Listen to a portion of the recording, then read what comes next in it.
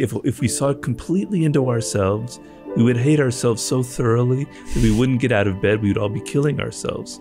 You do need a degree of illusion. You do need a degree of self-esteem and confidence, right? As people navigate the modern world, as they try to make their way through something like that, what are the tools and approaches that you recommend to people? Well, it's kind of what the subject of, sort of what the Daily Laws is about. There's two things. So, you know, the source of your power in life is your attitude towards the world. And in human nature, I kind of describe what I believe an attitude is. It's your lens. It's your way of looking at the world. Everybody's lens is different. You're not seeing things exactly as they are. You're seeing them filtered through how you look at them. Some people This is so important. Yeah. Some people are optimistic and adventurous. Some people are anxious and closed. And you could put two people in the same circumstances visiting the same place. The pessimistic, anxious person will find it unpleasant. People are rude. I don't like it. The adventurous, exploring type will find the circumstances very exciting. But it's the same thing. It's just you're judging it in a different way.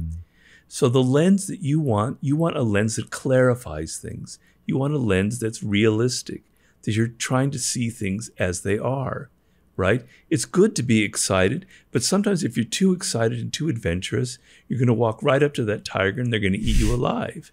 Sometimes you have to be a little bit wary of things. You have to see your circumstances for what they are. In military terms, they call it situational awareness. You're very aware, crystal clear about who you are, about who other people are, about what the world is like. So that's the attitude that you want to craft for yourself in this world. And it's very difficult. As you've been saying very eloquently, the cards are stacked against you. Because of how we're wired.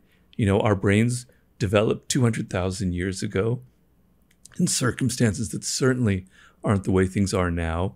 So there's kind of a gap there between, you know, how we're wired to think and what's going on in the 21st century. And B, we're dealing with technology that's making things harder. So your goal in life is to become more realistic, to be able to step back and look at things as they are. And how do you get there is the question. So first you have to see that as your goal, and it has to be important to you, and it has to be something that you want. And it's not just something that's cold and dry and scientific. Really fast, why is that the right goal? Why is that the right goal? Yeah, to see, I agree with you. I just want to see how you explain it to people, why it matters to see the world the way that it actually is. Well, okay, imagine it this way. So there's yourself. Everything begins with you, right? You're filled with all kinds of illusions about who you are, about what you're good at, what you're bad at, what your weaknesses are, what your strengths are. If you're able to see inside of yourself with a degree of realism, you'll be able to understand, this is what I was destined to be in life. This is what I call my life's task. This is the career that fits me, that suits me. So if you're able to have that realism, when you're 22 years old, you're not going to suddenly go off on this wrong career path that's going to make you miserable, make you an alcoholic by the time you're 30. You're going to have a degree of direction in life. It's incredibly liberating. It's incredibly powerful to be able to see inside of yourself and know what you were destined for and what makes you, you. Other people wear masks. They smile, but their smile doesn't mean anything. There are toxic people out there. It's not everybody. I don't mean to make you paranoid. Maybe there's like 5% of the world that's truly toxic. Every single human being, I can guarantee you, has had to deal with these toxic people in a way that's painful. And you don't see them, you know, they're very tricky. These are people who've learned to disguise themselves. You're going to get sucked into all these dramas and traumas with these people. It can make your life miserable. Imagine that you had a realistic attitude and you could see through these people. You could catch, before you get involved with them, signs of that they might be one of these types. Another thing that's incredibly liberating, the world that you live in, there's a zeitgeist, there's a spirit of the times, there are trends, there's things that are going on right now in your career, in the world at large. And we're fed with so much bullshit in the media. We have no idea what's really going on. The ability to see, this is where the world is headed. This is where business will be in 2 years. This is where things are going to be. These are the trends. the power. So the power to see inside yourself, the power inside to see other people, to see the world. You're Superman if you can do that. If you can have a degree of that, the world is at your feet, basically. So, I don't think there's any counter argument to that where you don't want that kind of realism. And it's not this ugly thing. It's incredibly sexy because it's incredibly powerful, right? So we've now come to the point, you and I, we agree that that's what you want. The person out there is going, yeah, I want that as well. Okay, Robert, that's fine. How do I get there? Aha. Well, you have to be patient. You have to know it's a process. You can't get ahead of yourself. You can't get ahead of your skis. It's going to take day by day by day by day. You have to build it up. You're working against your own nature. You're working against the times. So be patient, be compassionate with yourself, and learn to take these baby steps. And in the book, Daily Laws, I have a lot of different ways of attacking that. The main way of attacking it is learning the ability, as we talked about earlier, to be able to detach yourself from the immediate events going on and to be able to look at yourself with a degree of dispassion and say, this is what I really did, what really happened here. So just a simple example, something kind of doesn't go the way you want it to, which will happen almost every day or every week, with your children, with your spouse, with your boss, wherever. Okay, what is your normal reaction? Every single human, including myself, blame that person. They're not caring. They're not empathetic. They're an asshole. They're narcissistic, blah, blah, blah. Stop it. Stop it right now. Don't do that again. Step back and say, what did I do? Okay, if that person is toxic, why am I involved with them? There's something wrong about me. If that person got reactive and resentful and they had a bad tone of voice, something that I said, maybe there was something in me that was projecting kind of negativity. Maybe my own mood was kind of creating this atmosphere that made them react that way. Look at yourself instead of blaming other people. These are parts of the process. There are many others, but yeah. Dude, that is so huge. People always, so I have a saying that I like that most people fucking hate, which is everything is my fault. And I love it. It's so useful. So fault is a word that gives people, I don't know, emotional distress or something. And so they don't like when I use that phrase. But what I like to remind myself is that if I did something different, I could get a different outcome. Right. And that's so powerful to me, to not, by blaming somebody else, by making it their fault, I give away all my power and there's nothing I can do about it. And now I'm sort of a victim of circumstance. But man, when you take 100% ownership and you look at your life and say, my life is an exact reflection of choices that I've made. Yeah. Now, if I want it to be different, then I just need only make different choices. Completely. And one of the things that's like that is if something went wrong, maybe, and I'm to blame, just accept it. Just accept the fact that it happened. Don't try to change it, but just say that this has happened and I'm not going to fight it. And it's just my fate in life. It's okay, right? So the ability to accept things is also taking ownership of them. So if something bad happens and you can't really control it, because let's be honest, there are times that you can't control things. They're just going to happen. Who predicted a pandemic? You can't control that, right? So your first reaction is to get all pissy and go, damn it, why did it happen? Fuck, I'm a victim, blah, blah, blah. Well, okay, that's just going to make you more depressed, more inward, more harder to act in the world. Whereas if you say, okay, I can't control the pandemic. It's a terrible thing, but I'm going to roll with the punches. I'm going to accept the way things are. I'm not going to fight it. This is the way the world is. What can I get out of it? What kind of benefit? Well, maybe I can reassess my career. Maybe before the pandemic happened, I was just headed in this path and I was kind of blind. Maybe I'm not really happy with what I am. I'm not happy with my relationships, with my career. Maybe I need to reassess it. Maybe it's time for me to be alone and read books and study and learn new skills, etc. So the ability to accept things that you can't change and to see some benefit from them is also part of that.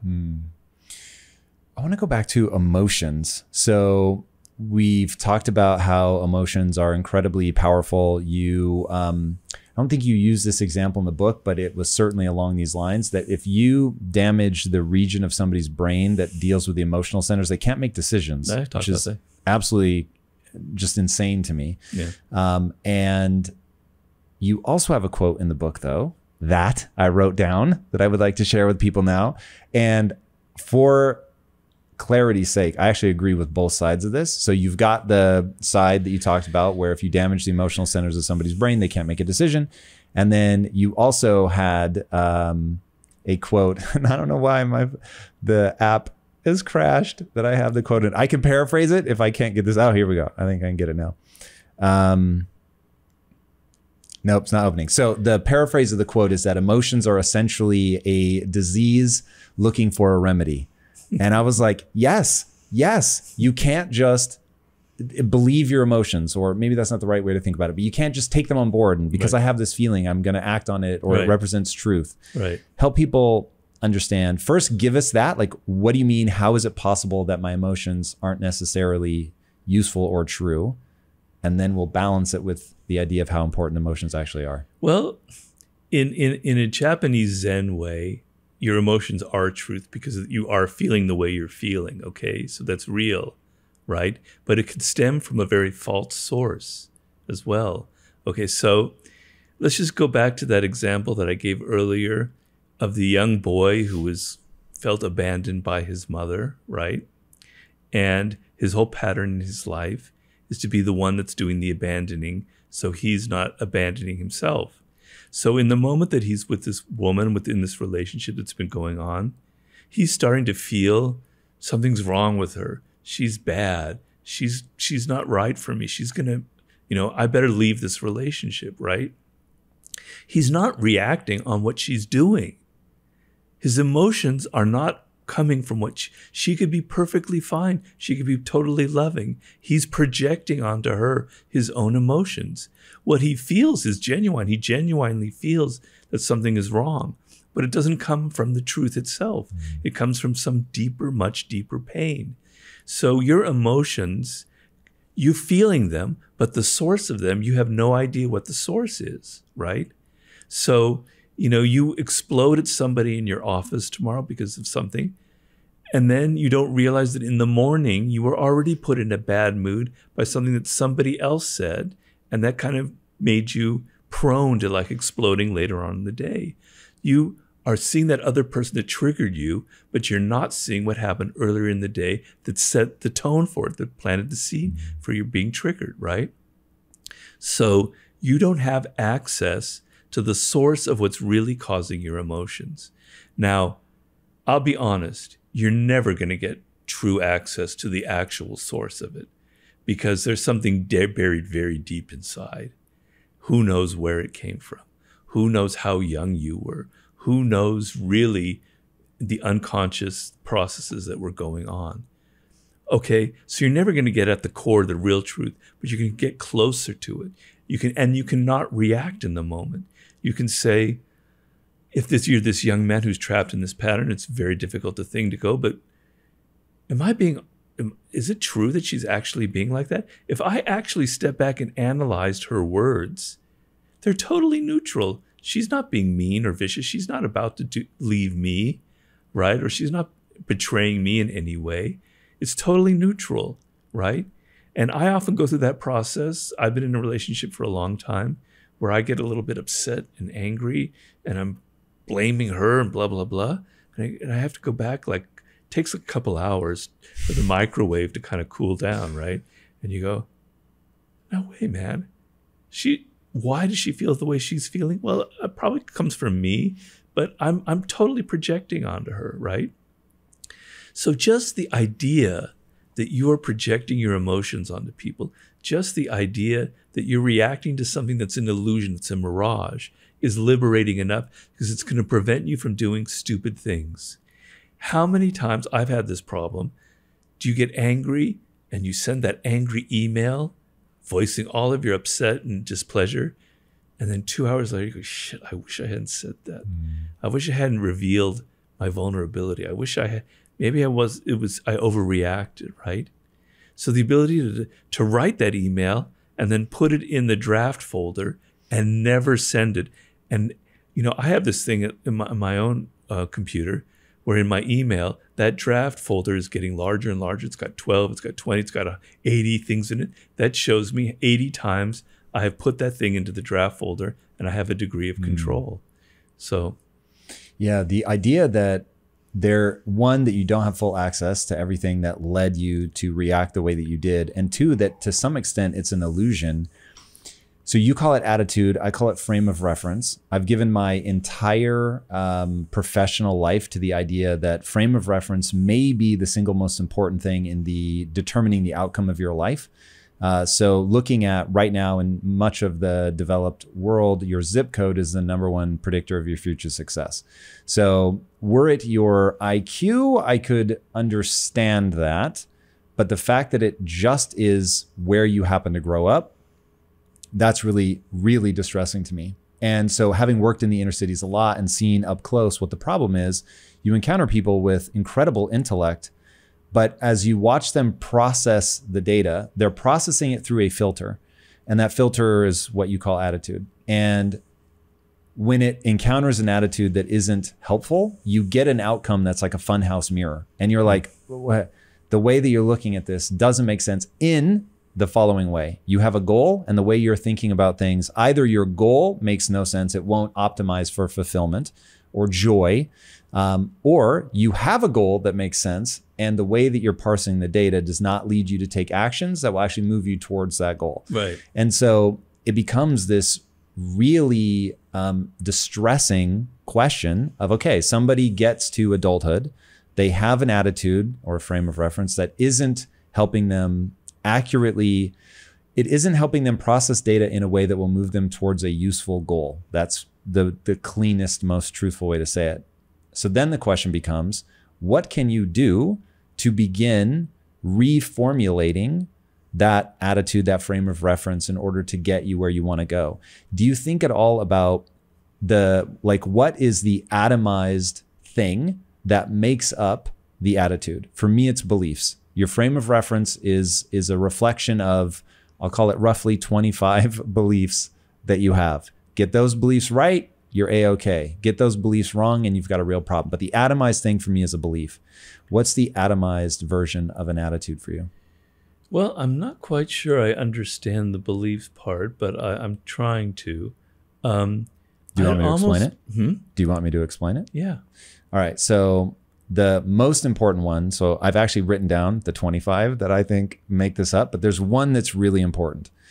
It's what I call the only belief that matters, which is that, in fact, you talk about this in your book. Mastery is essentially about this idea that if you put time and energy into getting good at something, you will actually get good at it. Right. And that thing has utility in the real world.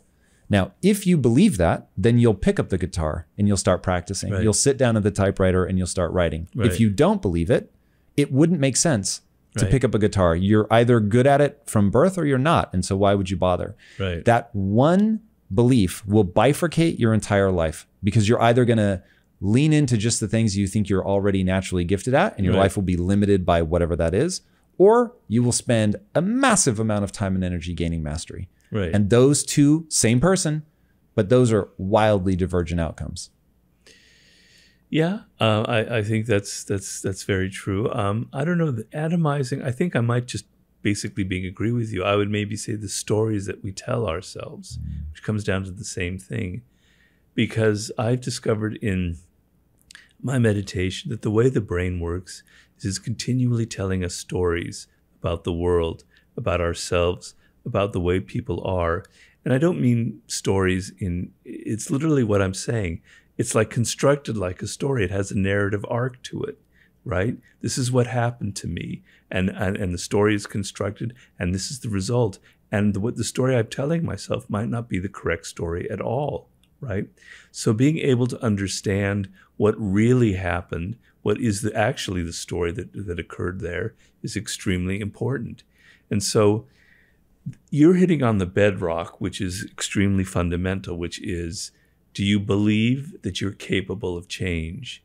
Do you believe that good things happen when you go through a process of learning and taking steps? Do you believe, going back to your belief, that you can actually get out of your patterns. Because you can be fooling yourself, you can be bullshitting, you can be saying, yeah, I kind of do, but deep down inside you don't really want to do it because, believe it or not, your bad patterns give you a degree of comfort, right? It's something that you know.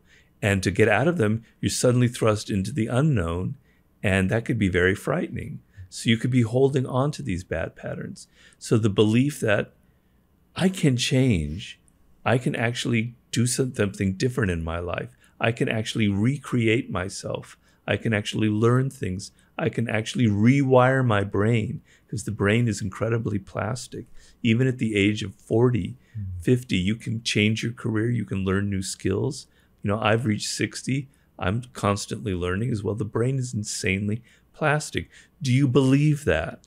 Do you believe that you have the possibility to change yourself, to alter your patterns? That's probably the single most important thing right there. And to get people to believe that, as I said, there's two levels. There's the people who will shake their head, yeah, they'll read mastery, but it won't mean anything to them because they're afraid of the change. They're comfortable with a degree of failure, I hate to say, because if you don't try things, you never have to deal with the responsibility, the pain of failure, right? So you don't really want to change deep down inside. You don't really believe in Tom's number one bedrock belief, right? You're kind of fooling yourself. So it's not a fairy tale. It's not a bunch of a myth that we're creating. It's true that you have the power. The brain, if you just understood this one thing, that the brain is like a landscape.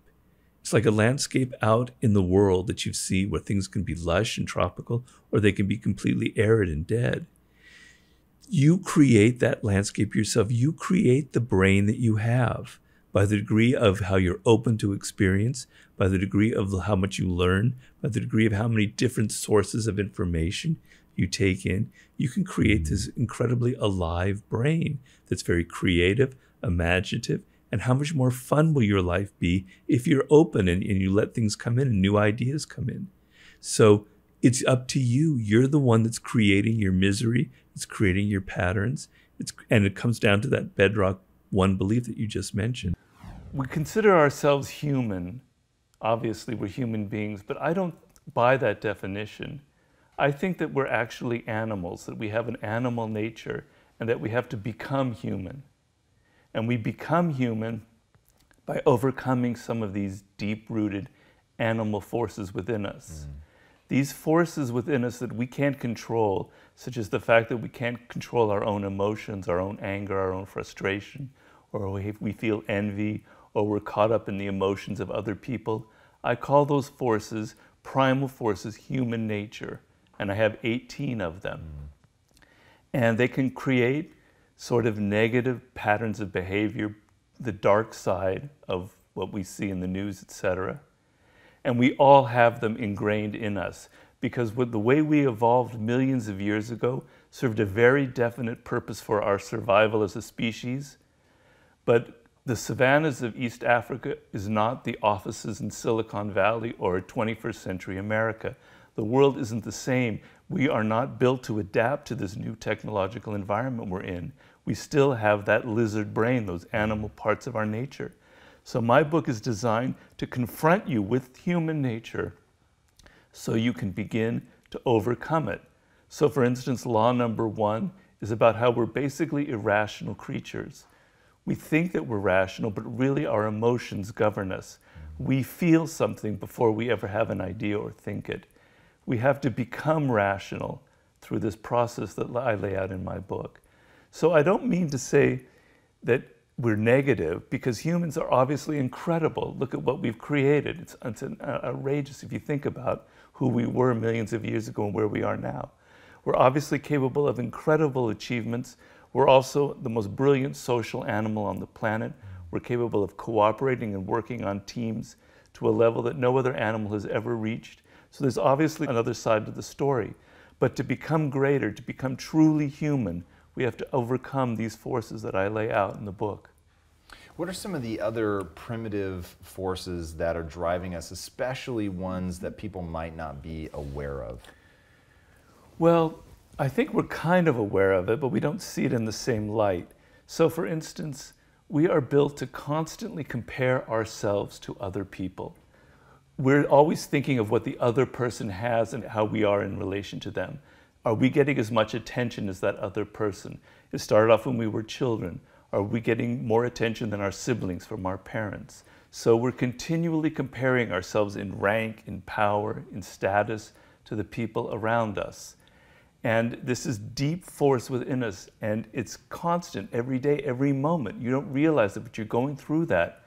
And social media, it completely exacerbates this tendency in human nature. And it's the source of envy, which I have a whole chapter on in my book.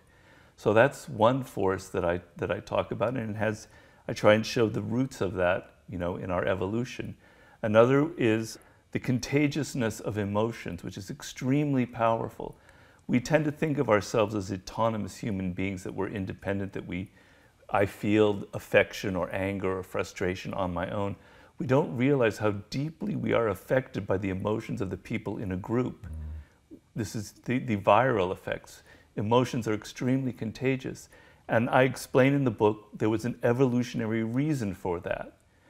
Before the invention of language, we humans had to be able to communicate to one another through just picking up the moods of other people. And if there was a threat to our group or our tribe, the ability to feel fear and anger together bonded us and helped us survive. But that doesn't serve much function in the world today, where viral emotions can be very dangerous and we see a lot of that on social media. So those are two of forces, I could mention. There's several others. So you've said that you often write from a place of anger. I do. What was the anger that was driving this book? Well, I tell you, I just think I'm really worried about people nowadays. So in Mastery, my worry was people no longer knew how to build things, no longer understood the process for becoming great and excelling at some craft or field. But now my worry is that people are so immersed in their smartphones and their technology that they don't understand people. They're not observing people. And this has been documented in studies that young people, for instance, levels of self-absorption and narcissism have been growing steadily since the 1970s. We are the preeminent social animal on the planet. Our survival depends on how we relate to other people, whether we understand them on some level. And I find a lot of people are increasingly in the world are really bad at observing just basic elements in human psychology. The position I'm in now, I'm a consultant to a lot of very powerful, famous people. I'm not going to mention any names, but people fly me out to consult with CEOs, political people who are very powerful, and even in other countries.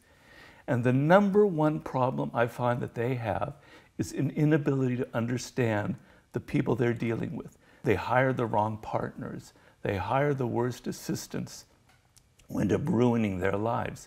These are people who are technically brilliant. They understand their field. They understand marketing, etc. But they don't understand basics about the people around them. And they make terrible hires, or they marry absolutely the wrong person for them in their lives. Their emotions, or their personal relationship bring them down. So this is like our Achilles heel, and I think it's gotten worse in the world today. So my anger was that people are so focused on technology, but that we need to focus much more on human nature, on understanding people. That's the primary skill that you need in life. I found it really interesting. So I'm sort of I get a little mischaracterized as the blank slate guy. And admittedly, I do want to believe that we're blank slates, but I don't believe that. I don't think that we are blank slates. And I think that there is a certain amount of human nature that's really baked into things. One thing that I thought was pretty funny in your book was like the biggest part of human nature is that we deny that there is human nature. I thought that was wonderfully ironic and terrifyingly true. And I want to know, like, how much of this is stuff where we tease out, because you said the purpose of the book is to give you a sense of who you are so that you can change who you are. But without that self-awareness, without going through the process of learning this stuff, you're just never going to be able to make that change. Right. So, okay, operating from the thesis that your book is designed to give me that level of self-awareness, as I go through the process of trying to tease out who I really am, which is a fascinating journey that your book takes people on if they're willing to acknowledge when they see themselves. How much of this is truly like just you were born that way, and how much of this is early childhood development? Well, I have a chapter on character, which is an extremely important chapter. And what I'm trying to get at in there is that there is something deeply ingrained in each individual person, a particular individual nature that we all have, and that causes us to go into compulsive patterns of behavior. I have this problem myself. I notice each time I write a book, I'm telling myself, I'm going to make this book short. I'm not going to ruin my health. I'm not going to do so much research. And every goddamn time I still go through the same process. I can't break this pattern. Okay? And everybody has them. Where does it come from? Some of it comes from our DNA, from our genetics, things we can't control that we've inherited from our parents. Some of it comes from our early attachments. And some of it comes as we get older and we interact with teachers and mentors and various people who create a certain way we view ourselves. If people keep telling us that we're not really worthy, that we're not good students, we internalize that and we end up becoming like that.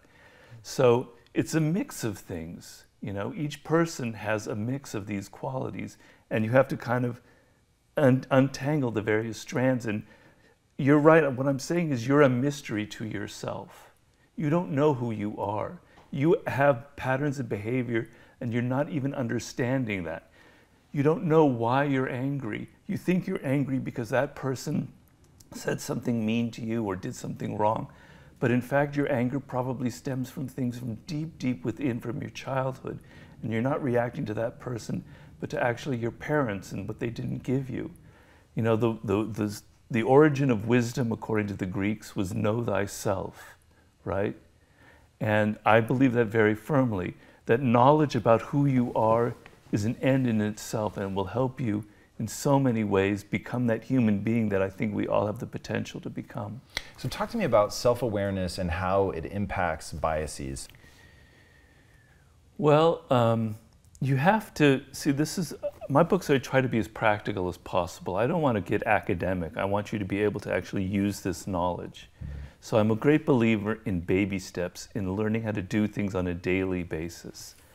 So normally when we feel an emotion or we have an idea, we don't examine it. We just assume that's you know, it's just natural. We came up with that on our own. I want you every single day to be examining yourself and to look at yourself. Why do I have that idea? Why am I feeling this sudden emotion?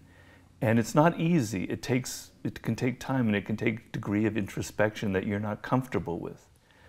But if you begin to look at yourself and question, why do I feel this way, and examine it and look at perhaps other sources of it, then you can begin this process of understanding, instead of just simply accepting that you feel or have this certain idea. So when I write the book on human nature, I admit that I have a negative bias towards human nature. I tend to see the dark side in people. I tend to see their manipulative side, what they're trying to hide. That was the source for the 48 Laws of Power. That was the anger I felt then, that people weren't being honest about how manipulative they can be. So I recognize that I have this bias. I recognize that that's who I am. Instead of thinking that, well, I'm just brilliant and my ideas are always correct, I question it, and I question, is my negative bias towards human nature, is that reality, or is it just me? And maybe it's just me because of the way my parents are. You know, my parents were kind of anxious and worried about a lot of things, and I internalized that, and maybe that gave me my negative view on people. So I question it, and I say, maybe it's not real. Maybe I need to read books that tell me the other side of the story. And there are plenty of books, you know, that say that humans are great. So question yourself. Stop assuming that everything you do is so brilliant and smart and right. And imagine that maybe your ideas don't come from yourself. Maybe you're feeling some political anger or whatever comes from the fact that you're just assuming it from other people. You're following things on Facebook and you're getting swept up in some viral emotion. You want to think that you're completely independent and autonomous, but maybe you're not as independent as you think. So how do you want people to use your book as a tool as they go through? What exercises do you want them to do? Because I think some of a lack of self-awareness is not just I don't want to do the work, the introspection. It's a not understanding the process of what introspection is. Well, some of it also is denial. Some of it also is a block that people have to look at themselves, because it is a little bit a confrontation with reality. But as far as the process is concerned, it's a daily thing. So first of all, the first and most important thing that you have to do is to come to admit, it's almost like an AA thing, that you have a problem. If you go through life thinking you don't have a problem, that you know who you are, that your relationships with people are fine, that everything is hunky-dory, then you're never going to be able to even begin to go into the process. So admit you have a problem. Admit you don't understand the people you deal with. Even your spouse or your children, they're mysteries to you. You don't really know what they're thinking. So admit that first. When you admit that, now you're motivated to try and learn. There are little steps you can take. I won't go through all of them. But the first thing is, if you take your wife or your husband, if you say to yourself, I don't really understand them. I think I do. But a lot of the times when you think you understand them, you're just simply projecting onto them your own emotions.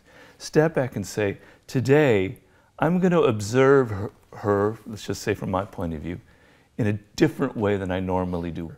And I'm going to look at her nonverbal communication, because I'm a big believer in nonverbals. And today, I'm going to glean one truth about my wife or spouse or partner that I had never noticed before. And I'm going to try and see, perhaps get to the point where I can begin to understand her perspective.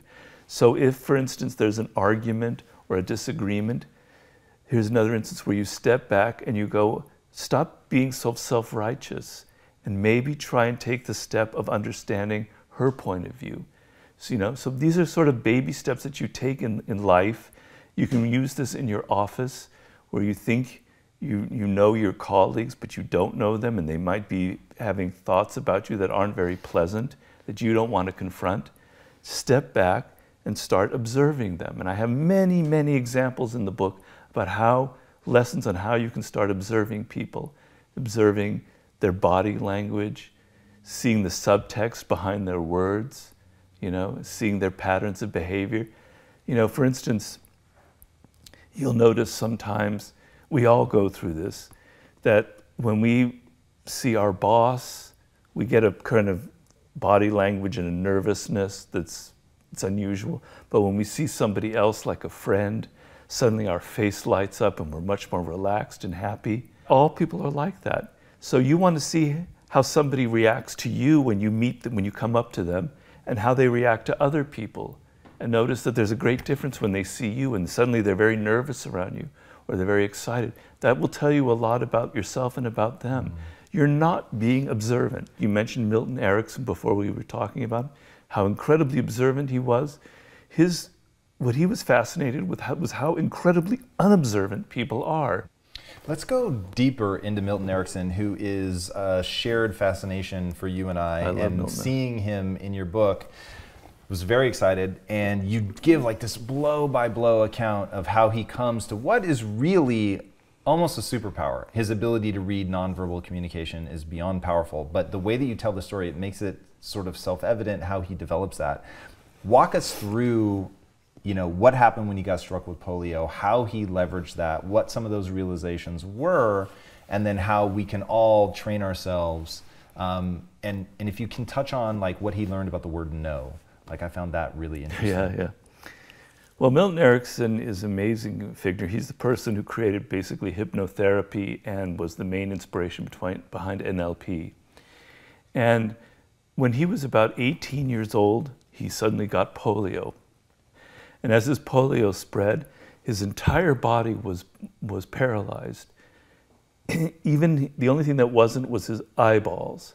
He could move, he could look at people, he had some ability to see, move his eyes a little bit. And so I can imagine myself, I have a very active mind. Imagine you're paralyzed in bed, you can't read, you can't watch anything, no television, no entertainment. People can read you stories, basically. But how incredibly bored you'll become and how frustrating, and you can't do anything for yourself. You know, you'd go crazy.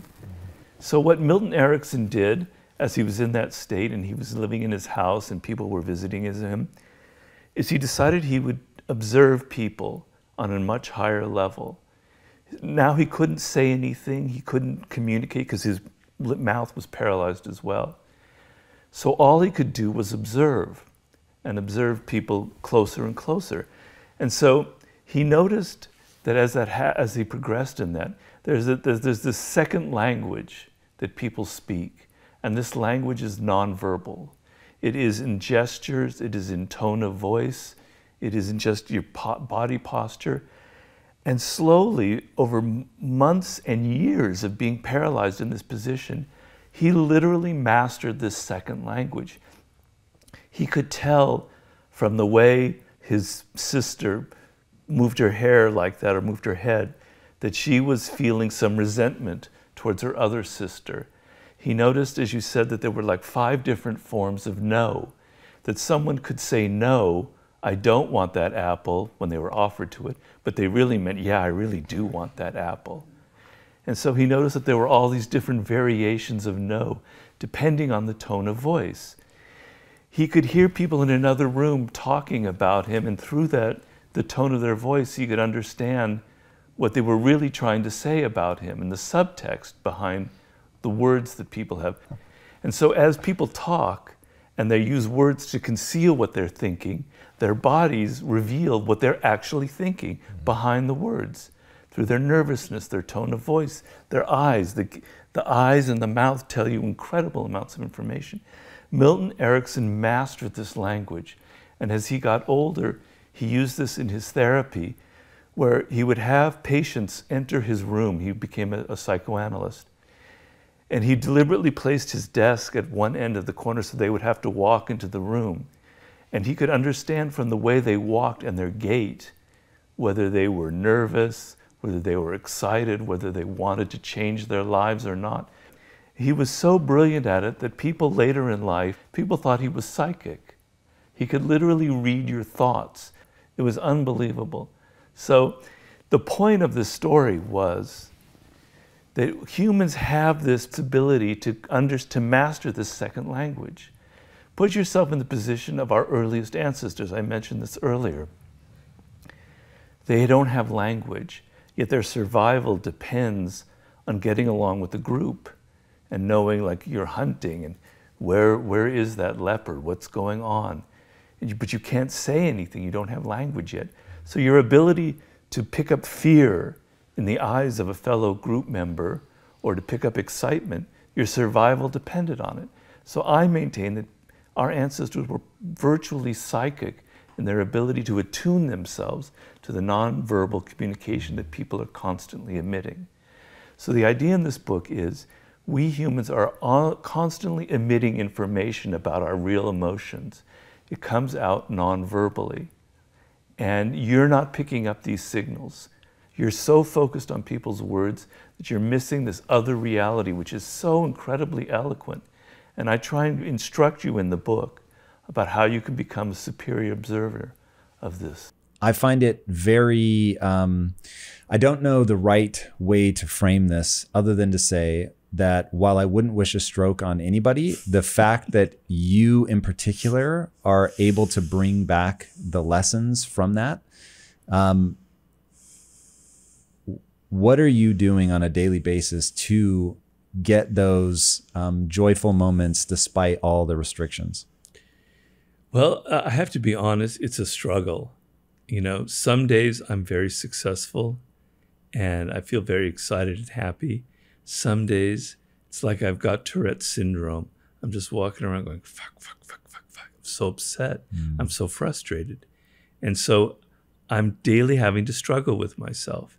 And so whenever I feel that level, the frustration is very easy to explain.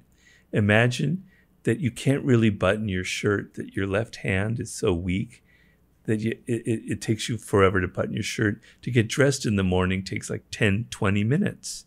To like get my vitamins off the shelf is this kind of ordeal. I can't type. So just my hands.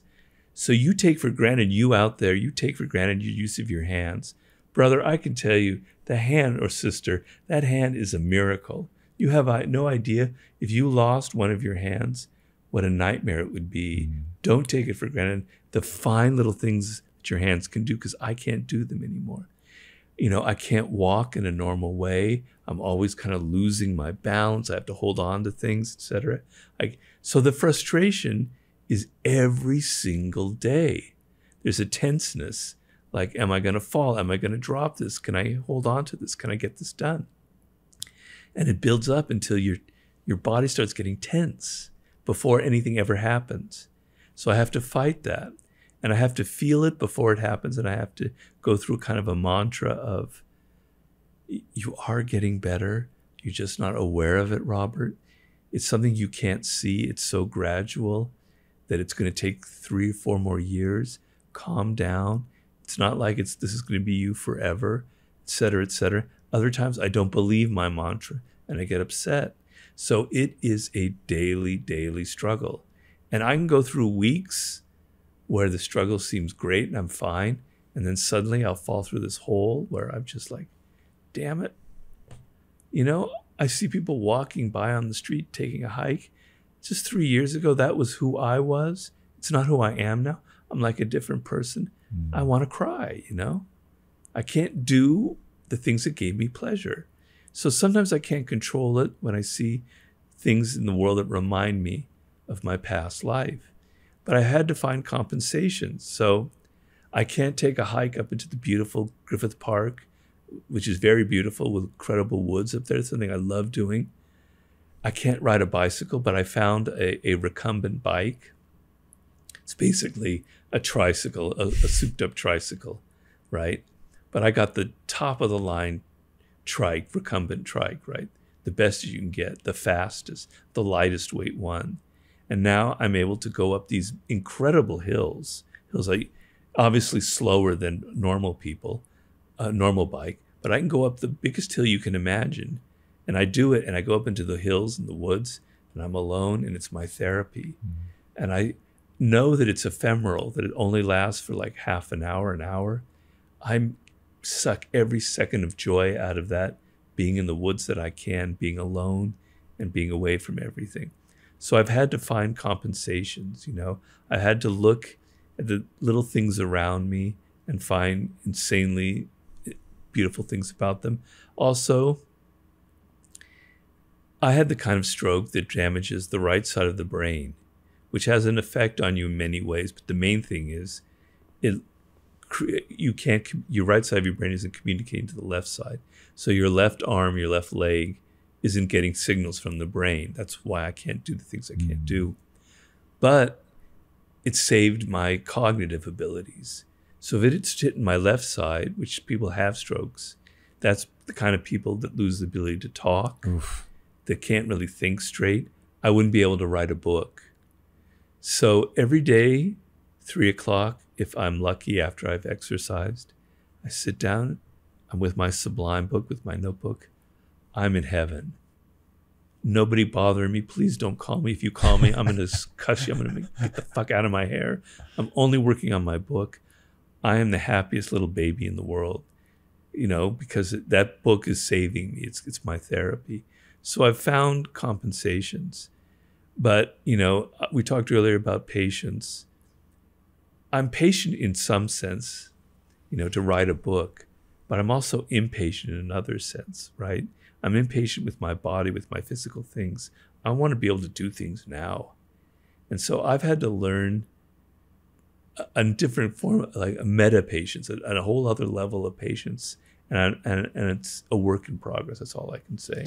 Talk to me about hope. How is it you know, as you do physical therapy and try things and you make some progress, but not as much as you want, how do you continue to renew your hope? It's the hardest thing, and it's the most important thing, I can tell you. Because the moments that I don't feel hope, I'm just kind of ready to give up. You know, I mean, what's the point of this? So I have to continually rekindle it. And it's been a roller coaster ride, because in the beginning, people will say, Robert, you've got to try this. You've got to try hyperbaric chambers. You've got to try this acuoscope that this guy has. You have to try the stem cell research. You have to go this and that. And I get my hopes up. Oh, all right, I'll spend thousands of dollars on this new form of therapy. I do it. A little bit of change, but nothing really happens. Then my hope sinks. It's like, I don't know what the expression is, a god that dies every single time this happens is how I explain it. Like, I had this belief in something, and then it got burst. It's very painful. And so, you know, people are constantly suggesting new forms of therapy. My hope rises. And I have to be able to control that and know that there is no quick fix on this. The actress Sharon Stone had a stroke very similar to mine at a comparable age. And I actually was going to try and contact her. It sounded like we had very similar experiences. She wrote that it took her 7 years to get back to a normal kind of life. I've done 3 years so far. So I have to tell myself that there are no quick fixes. And she herself did every form of therapy imaginable. And believe me, people are well-meaning, and they come and they say, Robert, you got to try this, you got to try that. I've gone to the point where, like, please don't tell me that anymore. You know, I don't believe in quick fixes. I have to do this day by day by day. I have to retrain my body, you know. So I'm trying a new form of therapy right now. It didn't instantly give me results. It's something very interesting. It's based on Feldenkrais. Fascinating new way. What is Feldenkrais? It's a whole different way of looking at your body, and I find it fascinating. It's just not hyper designed for a stroke victim, but I think somebody will someday. It's based on this idea that the body is a whole unit, right? So you can't isolate the parts. The body works as a whole. It's a complete organic whole. So if you have back pain, it doesn't stem from your back. It stems from your pelvis. It stems from your hamstrings. It stems from how you move your legs. It stems from your neck, the whole body. And we have built-in tensions all over our body. We use muscles that we don't need to use, right? So every time you're about to lift something or do something arduous, or even psychologically do something arduous, the chest muscles tense up as if that will help you somehow get over what you're doing. But you don't need the chest muscles. They're not designed for that. You're using muscles that you don't need, that are expending energy. If only the muscles that were necessary to do the job were firing, everything would work so much better. So the Feldenkrais, this is called the Anat Banil method. She was a student of Feldenkrais. There's an ideal of the body that I can sense when I do the lessons, where you're on a whole other level. You're like only using the muscles that are necessary. You're moving with this kind of grace and elegance and efficiency that wasn't existing before. All the bad habits with our necks, our shoulders, and the psychological stuff that they put you through. It's very powerful. It's just not geared specifically for a stroke victim. Then I'm doing another form of therapy. Tom, you have no idea how boring this physical therapy is, right? So when I'm used to exercises that's kind of fun, even lifting weights can be fun because you see your muscles building, right? You feel your heart pounding, swimming, running. It's all kind of fun. This is like little micro movements with your knee, with your leg. It's so boring. So I have to like put music on. I have to watch the ball game. I have to do something to distract myself. So, I mean, I'm going through all the weeds here of my process, but. Well, so what I find interesting about it is just inevitably all of us are going to go through something or have gone through something, and how we deal with that crisis is so telling. And the fact that we were talking before we started rolling, that typing is hard. And so here you have an author and you've taken away one of the ways by which they get that out. And as somebody who's thought, so I'm a late bloomer and I have this real sense of wanting to make the most of the time that I have. Late blooming meaning when? How late were you blooming? The skills stack, right? So I feel like I'm getting better, but like when I think about things that I'm 45 now and I'm only just now getting confident in certain abilities. Thank you. What's your secret? Diet, exercise, sleep, meditation. That really, there's nothing magical. I do not come from great genes. I'm very sad to report. So when I think about the things that are just now beginning to click for me and I'm like, oh my God, like I see even people on my own team that are 10 years, 15 years ahead of where I was, it's very easy to be jealous that, oh my God, you have this insight, you know, so many years before I did, and you know, how much more time will you be able to make use of? But very quickly you realize that's not a fruitful way to approach it. And so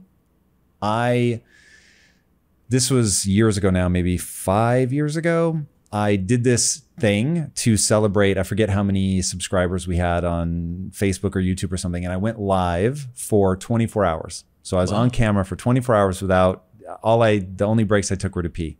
And then 3 days later, I was in England and I gave a speech and I didn't have a microphone. And so for 9 hours, I was essentially yelling to this large crowd. And then I woke up and my voice was weird and it didn't go away. And I felt like I had a lump in my throat. And then like when I would turn my head, I could feel something click and I was like, ooh. So then of course I'm like, is this cancer? Like, what is this? And you start thinking, what would happen if I lost my voice? As a leader, even just in business, forget being on camera, my ability to persuade, to galvanize a team, to get people excited and focused, I have learned to do it all with my voice. And so I started thinking, what would happen if I lost my voice? And it's like, okay, like I would definitely have to mourn. I would have to go through a period where it's like, I'm just going to feel badly for myself for a while. But then it's like, you make use of what you have. But it really made me take stock of, I had taken my ability to speak for granted for, at the time, whatever, 39, 40 years. And now I don't. And now I'm very thoughtful. And so getting the kind of insights of the struggle that you're having, it's very useful. Yeah, I mean, unfortunately, it's inevitable for everyone. You may not go through a stroke, but you're going to deal with some kind of adversity where the physical things that you took for granted are taken away from you. That just happens. It's the nature of life, and it can occur at any age. So these are skills that you have to develop, but the main thing I try and tell people is, I don't know how powerfully I can implant this in your brain, but do not take for granted what you have right now, because I can tell you I did. I thought I'd be swimming the rest of my life. It was my life. It meant so much to me. Do not take for granted what you have now. When you're doing these activities, feel insane amounts of gratitude that you have a body that can perform these things, because it could be taken away from you tomorrow, right? So that's the number one thing I want to tell people. It's not to get anxious and paranoid and fearful about the future. That's not going to help you at all. You need to have a joyful life, a happy life. So, but look at what you have right now and look at the marvels, the things you don't realize, as I said, what your hands and legs and brain can do. It's absolutely miraculous and awesome. So just look at it that way. And then if these things happen, we are creatures that are able to accommodate ourselves to things. We can be very good at that, right? You know, we find compensations for it. I mean, the other thing, you know, being 45, I was a later bloomer than you, I think. I mean, I didn't start writing the 48 Laws until I was about 36, 37. You were doing things well before that, if I remember. From a business standpoint, yeah. Your story of late blooming is really extraordinary. Like, it's amazing.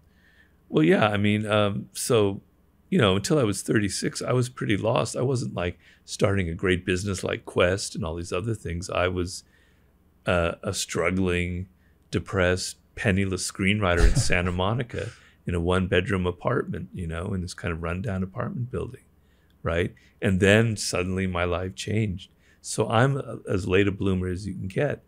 But there's a reason why you bloom late, if you bloom at all, which is it comes at the moment that you're ready for it, right?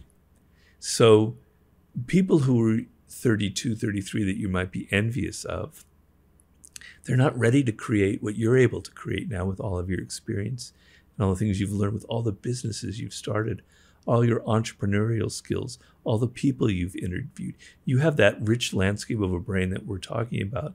That 32-year-old, they may have some more experiences than you had, but they have nowhere near the ability to exploit it like you have now, So yeah, I like to run the brain in a vat experiment.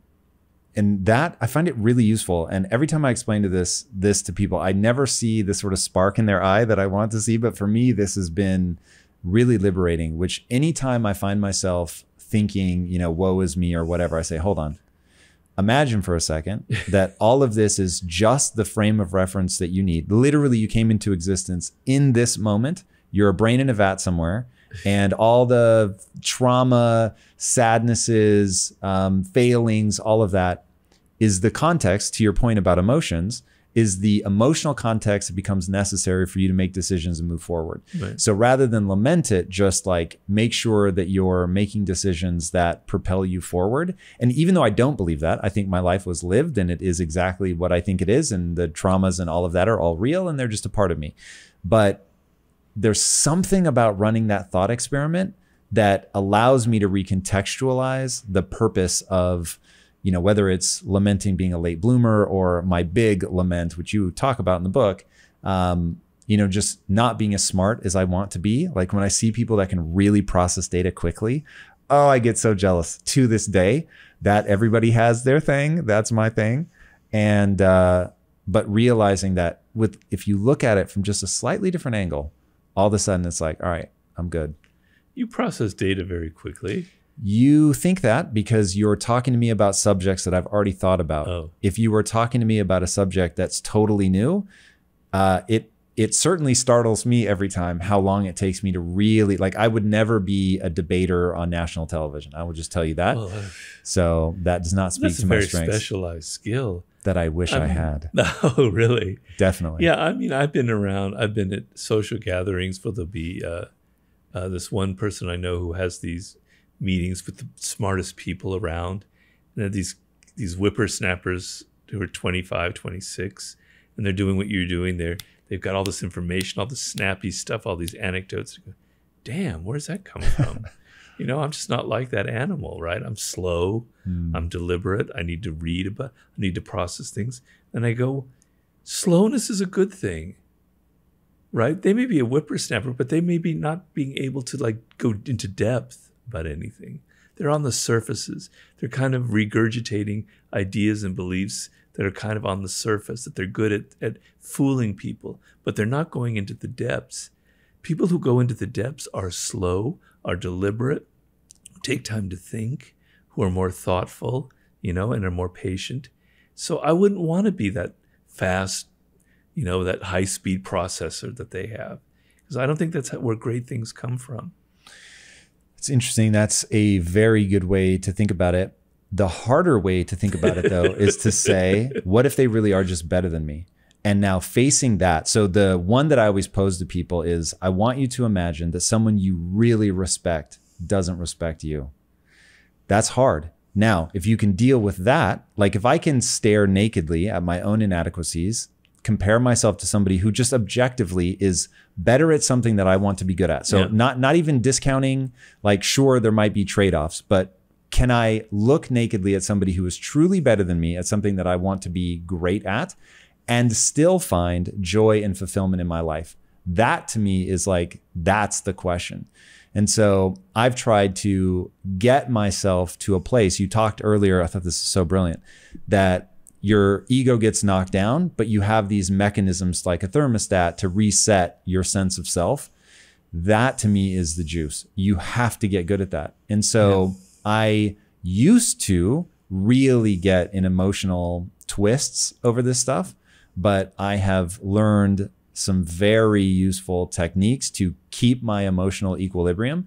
So I can say that I'm envious of people that have that without diminishing my sense of self or, you know, losing time and energy to worrying about it anymore. I used to. I don't want to paint that this was easy, but that to me is the trick. Okay, but I still think your process of that they're so much better than me is a bit of an illusion or the reason for being envious. Okay, so you combat your envy, all right? But I'm trying to tell you, I don't think there is a reason for your envy in the first place. So people, they're not as brilliant as you think they are, right?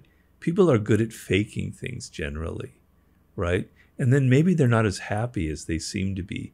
Maybe their life, you're just seeing them on television or with their snappy answers, but they're covering up everything else that's going on underneath, right? You're not seeing the full picture there, right? So there's generally, your envy is always kind of exaggerated because you're beginning from a place of insecurity. You're beginning from a place of inferiority where you're primed to feel envious of people like that. So it's almost starting with you. You're almost projecting onto them their superior qualities, you know, and I find myself doing that. Yes, there are people who are better than me. I certainly know that. There's a writer I deeply admire who passed away recently. He's much more of an academic and intellectual. His name is Roberto Calasso. He was an Italian writer, wrote a lot about ancient Greece. That guy is far more brilliant than I am. He's amazing what he wrote about. I'm in awe of it, and I really mourned his passing. But I think it's important to feel for that, not envy, but just disinterested admiration for people who are superior to you and to recognize it. I know there are plenty of writers and thinkers who are superior to me, and if they are genuinely that way, they're not bullshitting, my hat's off to them. We need people like that. It reaffirms my faith in humanity when I see someone that I think is vastly superior or great at what they do. I wish I could be like them. Okay, there are other humans on this world, it's not as bad as we think it is, who are absolutely brilliant. And, you know, I feel that way about great scientists as well. I'm kind of a scientist manqué in a way. So, what's a manqué? Oh, sorry. No, I love it. You're teaching me something new. It's a French word. Manqué means a failed, you know, I wanted to be, a wannabe. I'm a scientist wannabe sort of thing. I missed the boat. It literally means missed. So, you know, I deeply admire it. And if I detect creativity in people, in their work, I'm in awe of it.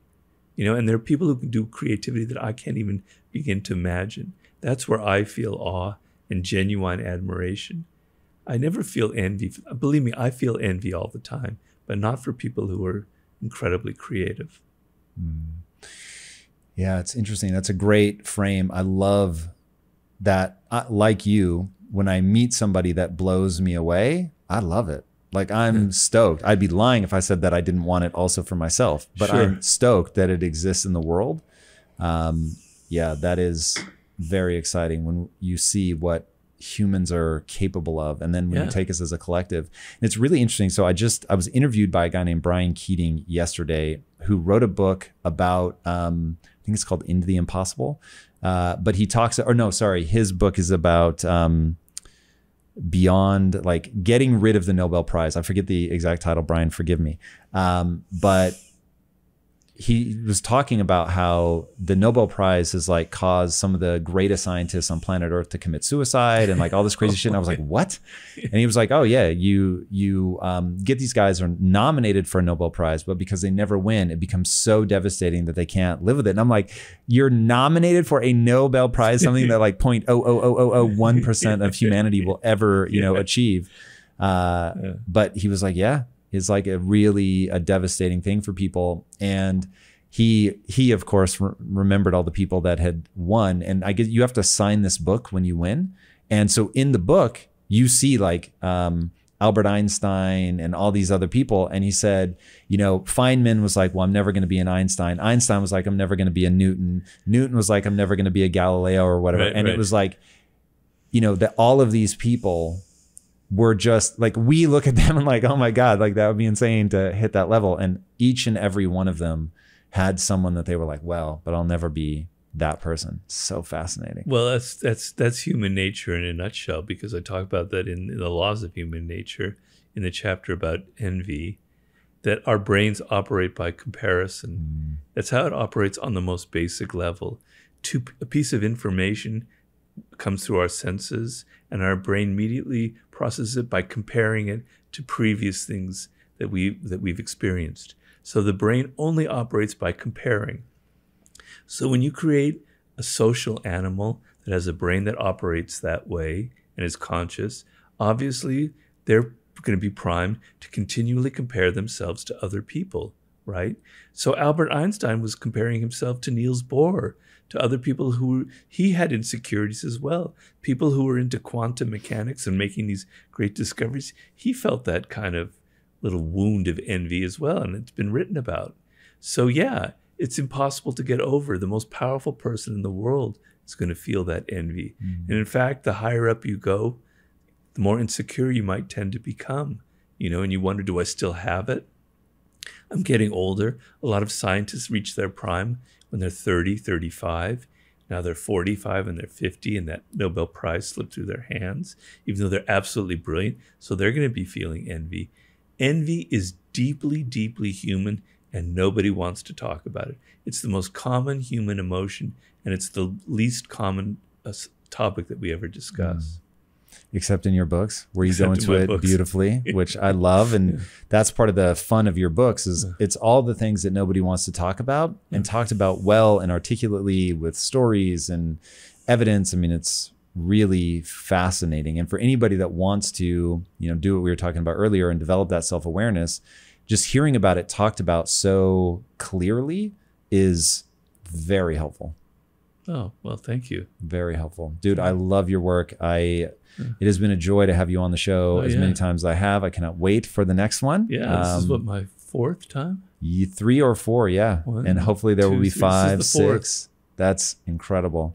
All right, my friend, I have a big announcement. My incredible and talented wife, Lisa, is about to launch her new book, Radical Confidence. In it, she has managed to perfectly capture the process of how to go from feeling lost and insecure to taking control of your life and doing amazing things despite feeling fear, sometimes a lot of fear. Now, let me tell you, nobody knows Lisa better than me, but when I read Radical Confidence for the first time and heard her describe what it was like for her to go from having these big, exciting dreams as a kid to then as an adult scheduling her life around the TV shows that she wanted to watch, or how lonely and isolated she felt instead of pursuing her dreams, it was brutal for me. I would never say, though, that it was worth it for her to go through all of that just so that she could write something down that allows others to avoid it, but I will say that at least she was able to capture the strategies that she used to break out of that rut, find her voice, and begin doing incredible things despite her insecurities and fears that she wasn't going to be good enough to achieve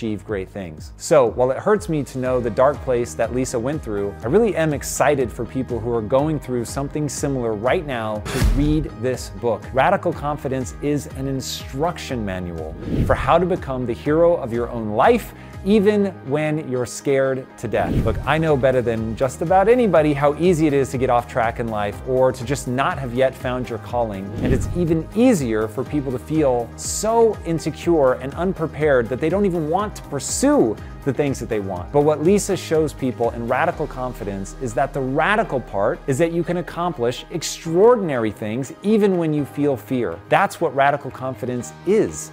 Being afraid and unsure and having a toolkit that allows you to still make massive progress. Pre-order your copy today, because if you act now, you can claim the bonuses that Lisa has created for you at radicalconfidence.com. They're only available if you pre-order, so act now. Then, once you've done that, we'll get back to today's episode. All right, guys, read the book and get ready to be the hero of your own life. Peace out. When I think about for something to be for you to say that it's better to, to really self-analyze, it makes me think you have a goal. What is your goal maybe for your life? That might be the right place to start. Like, what to you is a life well lived in the context of you judging, doing the self-reflection and understanding how the way the world works becomes this exceedingly fun thing for you? Well, I mean, you're asking really good questions, and I'm glad you're pressing me on that. I like that. But it comes down to what you want for yourself, right? So are you somebody that's interested in actually having power in this world? Are you someone that's interested in being successful in your venture, in real? Define power for me. Most people think it's a dirty word. You've sort of made your life around that. If you think power is realm. a dirty word, you've got a problem. And usually the people who think power is a dirty word are the people who are the most manipulative and passive-aggressive animals on this planet. Because that's interesting. We humans naturally want power. We want a degree of control over our lives. So imagine the scenario where you can't control anything about your children. They just run wild. You can't influence them. You can't control any of the behavior of your spouse that's irritating the fuck out of you. You can't control your colleagues who are plotting all these things. You have and your boss is making you crazy. You have no control. That's a recipe for incredible, not only misery, but depression, for turning into all kinds of health problems, for turning to drugs and alcohol, for going off the deep end by the time you're 40, right? So you want power in your life. Power is, I have goals, I have a fate, I have a destiny in life. I want by the time I'm 40 to reach them. The ability to reach that, to have control over yourself and to a degree of your emotions, not repressing them, but some control, right? Will help you realize those goals. That is power. Power isn't like some politician up there, weaving all these Machiavellian things to hurt and destroy people. That's the cliche. You've been watching House of Cards for too long. I know nobody watches that anymore, but whatever the new show is. So that's not power. Power is the ability to guide yourself through a very dangerous world, very competitive world where we're almost all having to kind of work for ourselves, where we don't get much help or cooperation from the world. We're thrown out of the university if we go to college, and here we're in this world where there are no rule books telling us how to navigate it. It's very complicated and very difficult, and you make mistakes that you can suffer for. And power is knowledge, is ideas, is understanding how to navigate a very dangerous world. Okay, so you want that, to get back on track to what I was saying. So you want that, right? You want to be, this is something that I talk about in Mastery, the idea of wasting your potential, of never realizing your goals, of never being able to create that business you wanted to create, or make that film that you think is in you, or start the business that you're starting, Tom. That's what you want in life. And if you don't want that, there's nothing I can say that'll help you, right? I'm starting with the assumption that you want that, and I think most people do want that. Okay, so your rage, you're constantly wasting time on the internet. You're constantly being infected by the emotions of other people, is wiping away day by day, second by second, all of your own power, right? Because what is your power? Your power, as you, Tom, is to be able to realize what makes you different, what makes you unique. I don't quite remember the full trajectory of your career, but I remember you early on with the health company that you had started and all this. And then you had a plan. Your plan is to create this kind of empire. I'm not trying to reveal your secrets here, but you had... I'll reveal away. Okay. You have this idea of creating a new kind of empire, sort of a new Disney, right? And that comes from something within. I'm assuming that there's something of the child in you that wants that you've wanted that for a while, that it represents something that's unique about you. It's not something that comes from social media or the people around you. That could play a small role, but it's mostly something from within you. It's you, okay? And that's you. What makes you different and unique is your source of power. And the days you spend getting angry about things that have nothing to do with your day-to-day life, they're corroding that uniqueness of you, and they're making you a conforming Pavlovian dog that's just like everybody else out there in the world. If you look at the people who are truly successful and powerful, see them as kind of models or icons to reach. Okay? And it's not to say that we all have to be incredibly successful to feel fulfilled. I'm not saying that.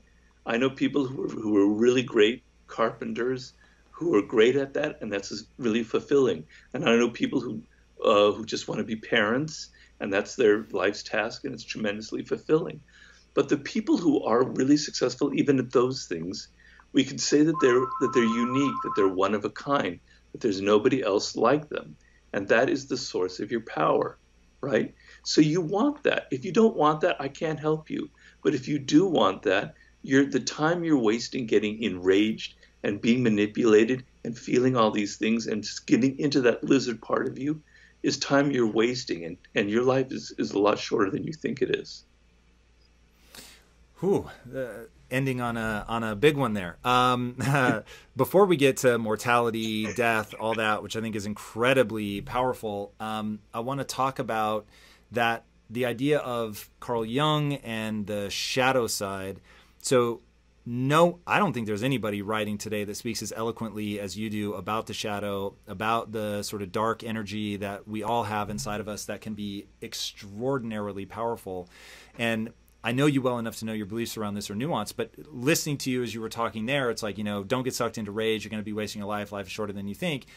That is true. But there's also an element of capture that rage, my friend, leverage that rage, point it at something that makes sense.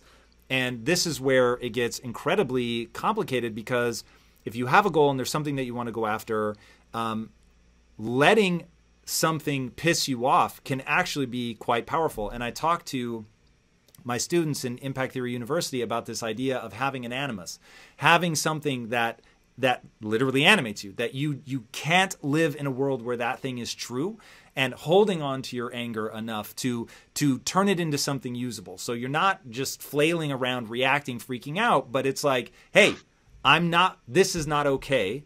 I'm going to fan the flames of that. I'm not going to let them burn me to death, but I'm going to fan the flames of that, get angry, and go do something about it. So how do you think about that? As you point out very aptly that the anger can cause you to waste your life, but also it's a tool. How do you help people reconcile that idea? Well, these are all great. Another great question. Well, I'm thinking back on myself and the anger that propelled me to where I am today, which was largely my experiences in Hollywood. And just to tell that story very briefly, I worked in Hollywood from like the very late 80s into the mid 90s. And I saw a lot of very, very manipulative people, and a lot of hypocrisy, where it was supposedly all about creating great art or making a film, but really it was about power. It was about using people and getting what you wanted out of it, and getting more power than the other person and getting recognition. And that was the true subtext of what everybody motivated most people in Hollywood. And man, that pissed me off. The hypocrisy of that pissed me off. Okay. Now, is that something that comes from, is that just sort of a superficial reaction to me feeling like, because I wasn't successful, was I just simply hurt? Was it more like envy because I wasn't very successful myself in Hollywood, to be honest? Or did it come from something deeper? And in analyzing it, yes, it came from something very deep. Since I was a child, I've always been very, very sensitive to people's hypocrisy, to people pretending to be something that they're not. And I think a lot of children are like that. They have antennae for that. Right? And it really angered me. And then you could ask yourself, well, why? Why does that anger you?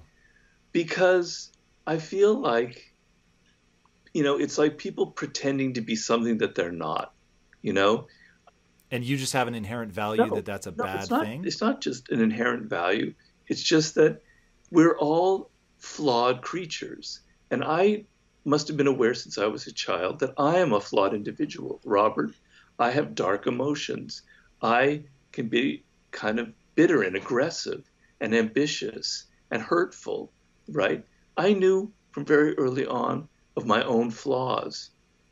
And it really irritated me that people pretended to be something else, that they weren't true to themselves. And I could see that in children who were pretending to be the little princess or the prince and their family. Like they were perfect, that they were really good. And then I would see the other side when we, for mommy and daddy, they were all perfect. But then when we played, I could see the little nasty little rascal come out, right? I hated that. Okay, we could dig deeper and deeper. Well, why did I hate that? But I think it came from something very real something about me. So my anger at Hollywood wasn't really, I don't deny that there was an element of I didn't get success, so I feel kind of envious, because we all feel that. But I don't think that was the full picture. There was something very real about it. And because I've been feeling it throughout when I was a kid, it was feeling it throughout my 20s. It was the subject of all of the short stories, novels, and plays and screenplays I was trying to write. So it came from a very deep, real place. So when it came time to write my first book, The 48 Laws of Power, beginning in 1996, I had to draw on that anger, And if it had been something that wasn't really me, if it was something that was just a gimmick, I don't think it would have worked. So if your emotions don't come from something that's very profound about who you are, about that dark side, isn't something that's you are, but it's like a gimmick. You're just pretending to be angry. And there are a lot of people who do that, or you're pretending to have some other kind of emotion.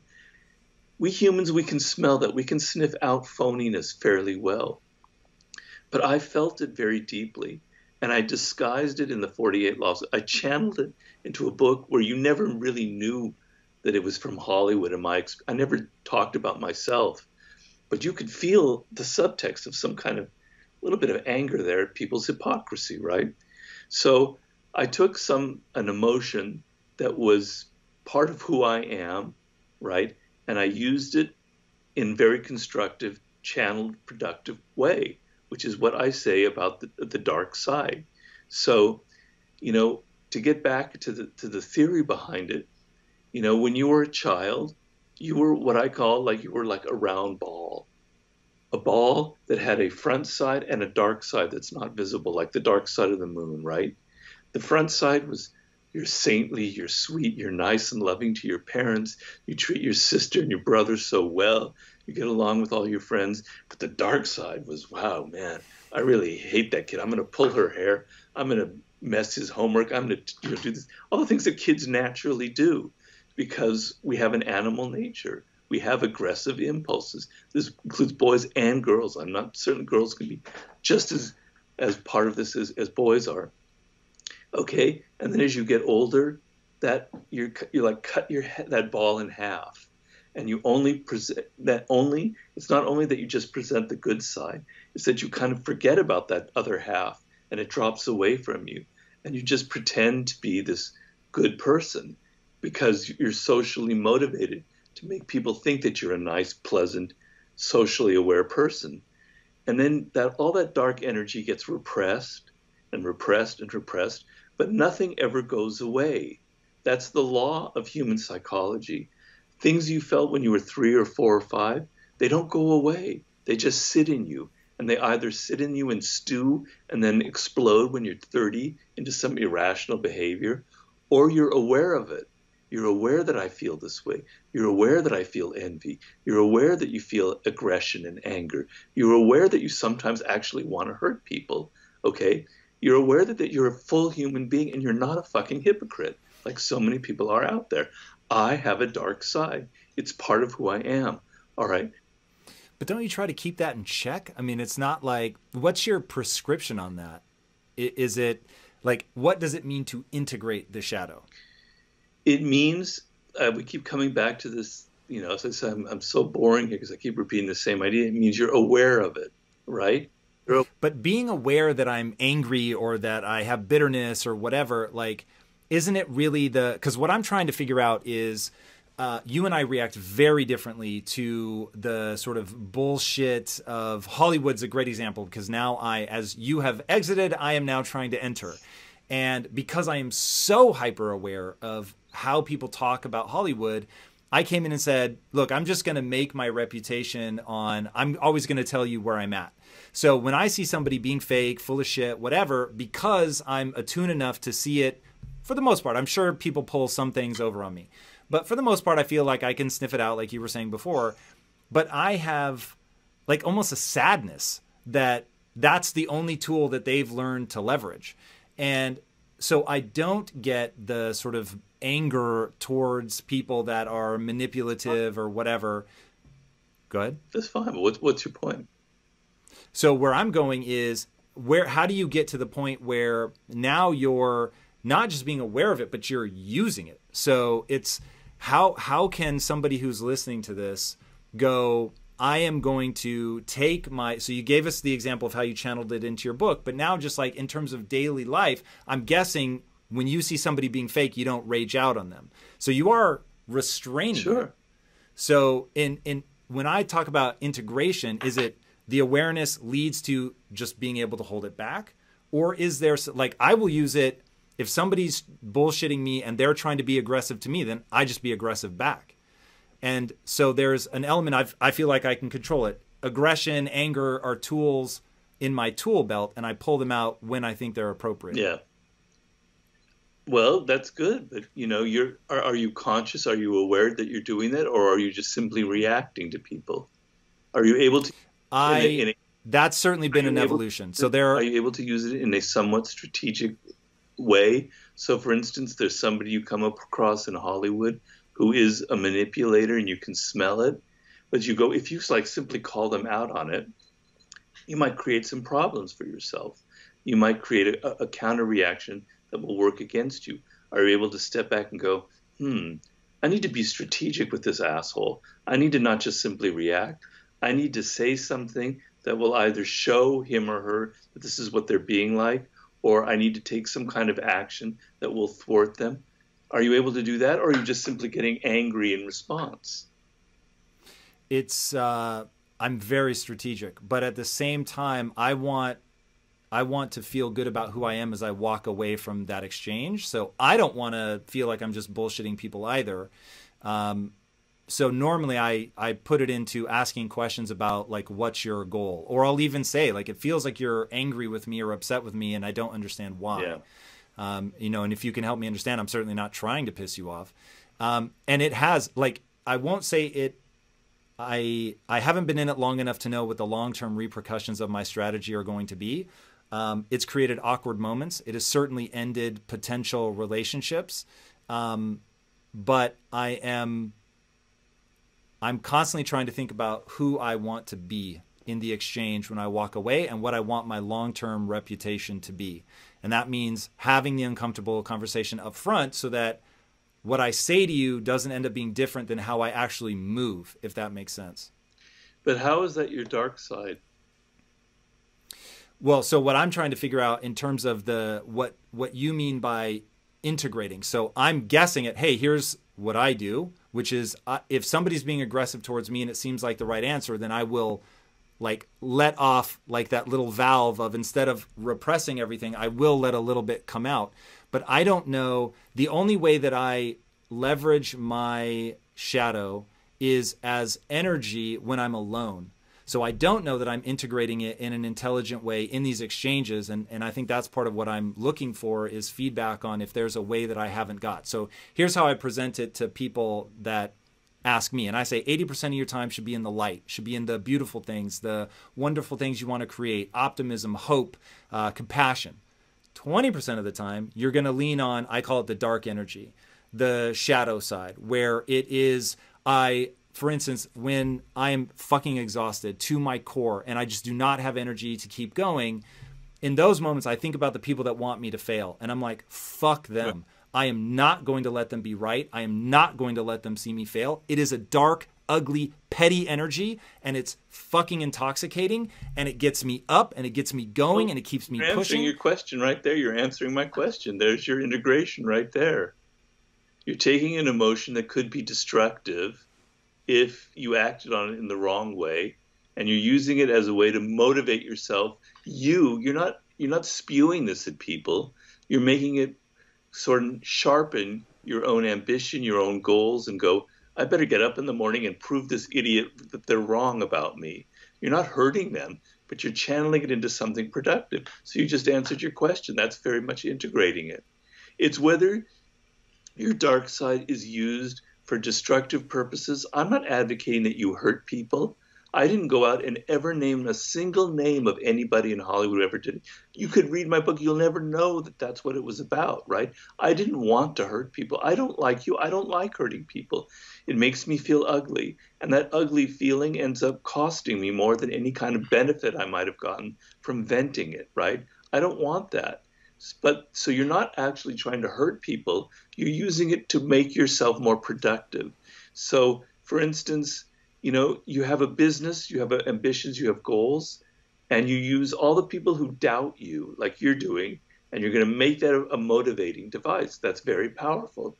Let's say you're an artist and you've had a lot of, your parents were really nasty to you. They were very abusive, and you carry that around with you. And it's like this 500-pound rock on your whole life. It's just pressing you down. And now in your play or your book or your movie, you let it out. And you don't say this is who they are, but you express it indirectly about very manipulative people, and you show your kind of anger in a work of art. And some of the greatest works of art have an underpinning of some kind of motivating anger. That's productive. Let's say there's something that really pisses you off in the world, some form of injustice, whether it's sexism, racism, whatever it is. Instead of like just getting on Facebook and posting all kinds of stupid little things that are not getting anywhere, you go out and you decide, I'm going to start a movement. I'm going to create some kind of social movement that's going to actually get something done. I'm actually going to contribute to society instead of just venting and spewing my own personal pet peeves. You're taking that dark energy and you're channeling it into something productive. That's the integration.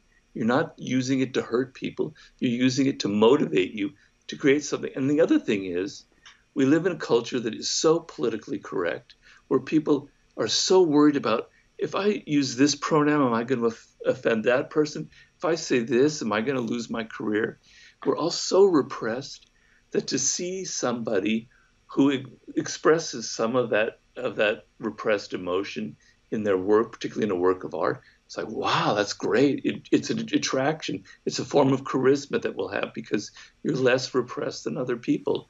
So I'm trying to tell people that dark side contains incredible creative energy, incredible motivating power, like you said, when you get up in the morning, and use it. Don't be afraid of it, but use it. Does that kind of answer what you're asking? Help us understand what the world is really like. What do you think is that key thing that people misunderstand?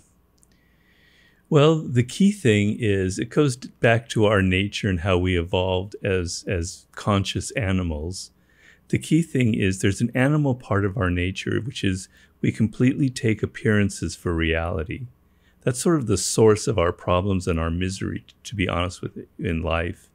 So the front that people present, the way they look, the way they talk to us, their words, we sort of take at face value. And although we might think, or we might know from reading a book or whatever, that you can't always trust appearances, it's kind of a cliche. We can't control ourselves. So it makes us extremely vulnerable to charming people, to charlatans, to con artists, to politicians who say one thing, who do another, to relationships, terrible relationships where we fall in love with exactly the wrong person, to the worst kind of hirers.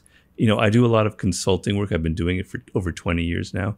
The number one problem I deal with is I hired the worst person in the world, and they're making my life hell, right? And why did you hire the wrong person? Because you judged them on their charming smiles, their appearance, their smooth talk, their resume, which you can conceal a lot with your resume.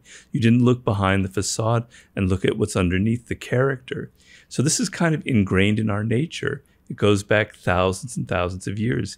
It's extremely difficult to overcome, right? And I have the problem too. I deal with it all the time.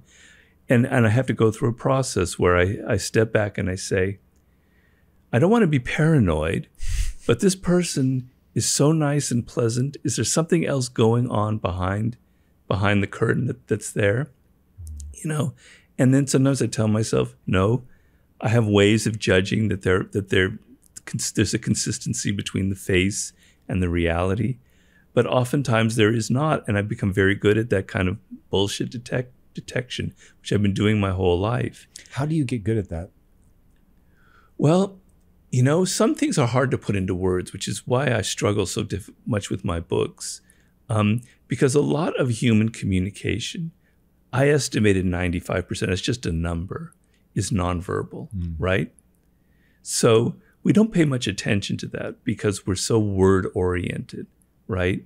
We're so embedded in language that we think everything in terms of what people say. But unconsciously, without even realizing it, we're continually judging people on their nonverbal behavior, right? So their eyes, their smile are different from what they actually say, but we're not really. So in a kind of a natural, intuitive way, we understand that, but we don't trust those kind of judgments, right? So we rely more on what they say than on the signals that we pick up from their body language. So years and years of training and being sensitive to it, it's probably something that has to go back to my childhood. If you put me on a couch and psychoanalyze me right here, there was probably something in my childhood where I had to learn how to really read people, not by what they said, but everything about them. And I have a kind of a feel, an intuitive feel for the energy, the vibrations, the mood that people give off, not through what they say, but through their body, through particularly their tone of voice and all the other signals. That is the main way of judging, what's really going on. The other thing you look at are people's patterns of behavior, right? Things that have happened in the past. As I said in Laws of Human Nature, nobody ever does something just once, right? If somebody fucks up and does something kind of hurts you in some way, and they say, "Oh, I'm sorry, I don't know what came over me. That's not me." Don't trust that. It'll happen again. For sure, it will happen again a second, a third, fourth time. What do you think is going on there? Because when you were going through the list of things, being in a bad relationship was the one that really jumped out of, you hear people ending in these just like horrendous cycles of being stuck in this abusive relationship and the person manages to reel them back in. What is going on the side of the person who convinces themselves to go back into that relationship? Is there the need to be loved? Is there a wound or something that they're trying to deal with? And how do you advise people that are stuck in a loop like that? Well, it's probably from some kind of primal wound, right? So there's a perverse part of human nature, which is oftentimes in early childhood, something happened to us, often something that didn't happen to us, like the love we didn't get or the nurturing that we didn't get. There's this kind of wound, this emptiness, this lack, right? And we grow up and we're not really aware of it, and kind of things grow over this wound. But what also happens, which is the perverse side of human nature, is that early on, our kind of sexual excitement is kind of grows up around that wound. Why? That is so weird, and yet seems so self-evidently true. Yeah. But why? Well, I'd have to go into something, go inside my own psychoanalytic, mindset here. But, when you're very young, you're extremely vulnerable. You're extremely open to the energies of other people in ways we don't understand right now, right? It's hard to imagine something what I'm writing about right now in my new book. When you're 2 years old, 1 year old, before you even had really mastered language, you're so dependent on other people. You're so open to them that their energy gets infused. It's completely internalized. And also, children at that age also have their sort of sexual nature is being created at that moment, at a very, very early age. Certain desires. For us, sex is not just a physical thing. It's an emotional thing, right? It's psychological. So things that we didn't get are charged with all of this kind of energy that then could later on turn into sort of desires. So let's say, for instance, you had a mother who was very narcissistic, who really wasn't giving you the normal mother, nurturing, empathetic energy. It was more about her, and you had to pay attention to her, right? Well, that kind of creates the sort of desire. You're as an infant, you really want that love from that mother. You're trying to drag, you're trying to attract it, pull it out of her as best you can. And your energy, your desire is surrounding her with this kind of emotional charged sexual energy. And you're going to find throughout your life, you are going to be attracted to narcissistic women. It's going to be your Achilles heel throughout your life, because you want to kind of heal that wound. You want to be able to play back that initial trauma and sort of rewrite the way it ended up, where now you're going to find this narcissistic woman and she's going to give you finally what you never had before, right? It's a very, very common pattern, right? And so you're not even aware of this. And it's extremely difficult to break out of, because your desire is for this type of person. So you might meet a woman, just doing it from a man's point of view, who isn't narcissistic, who's very empathetic and very caring.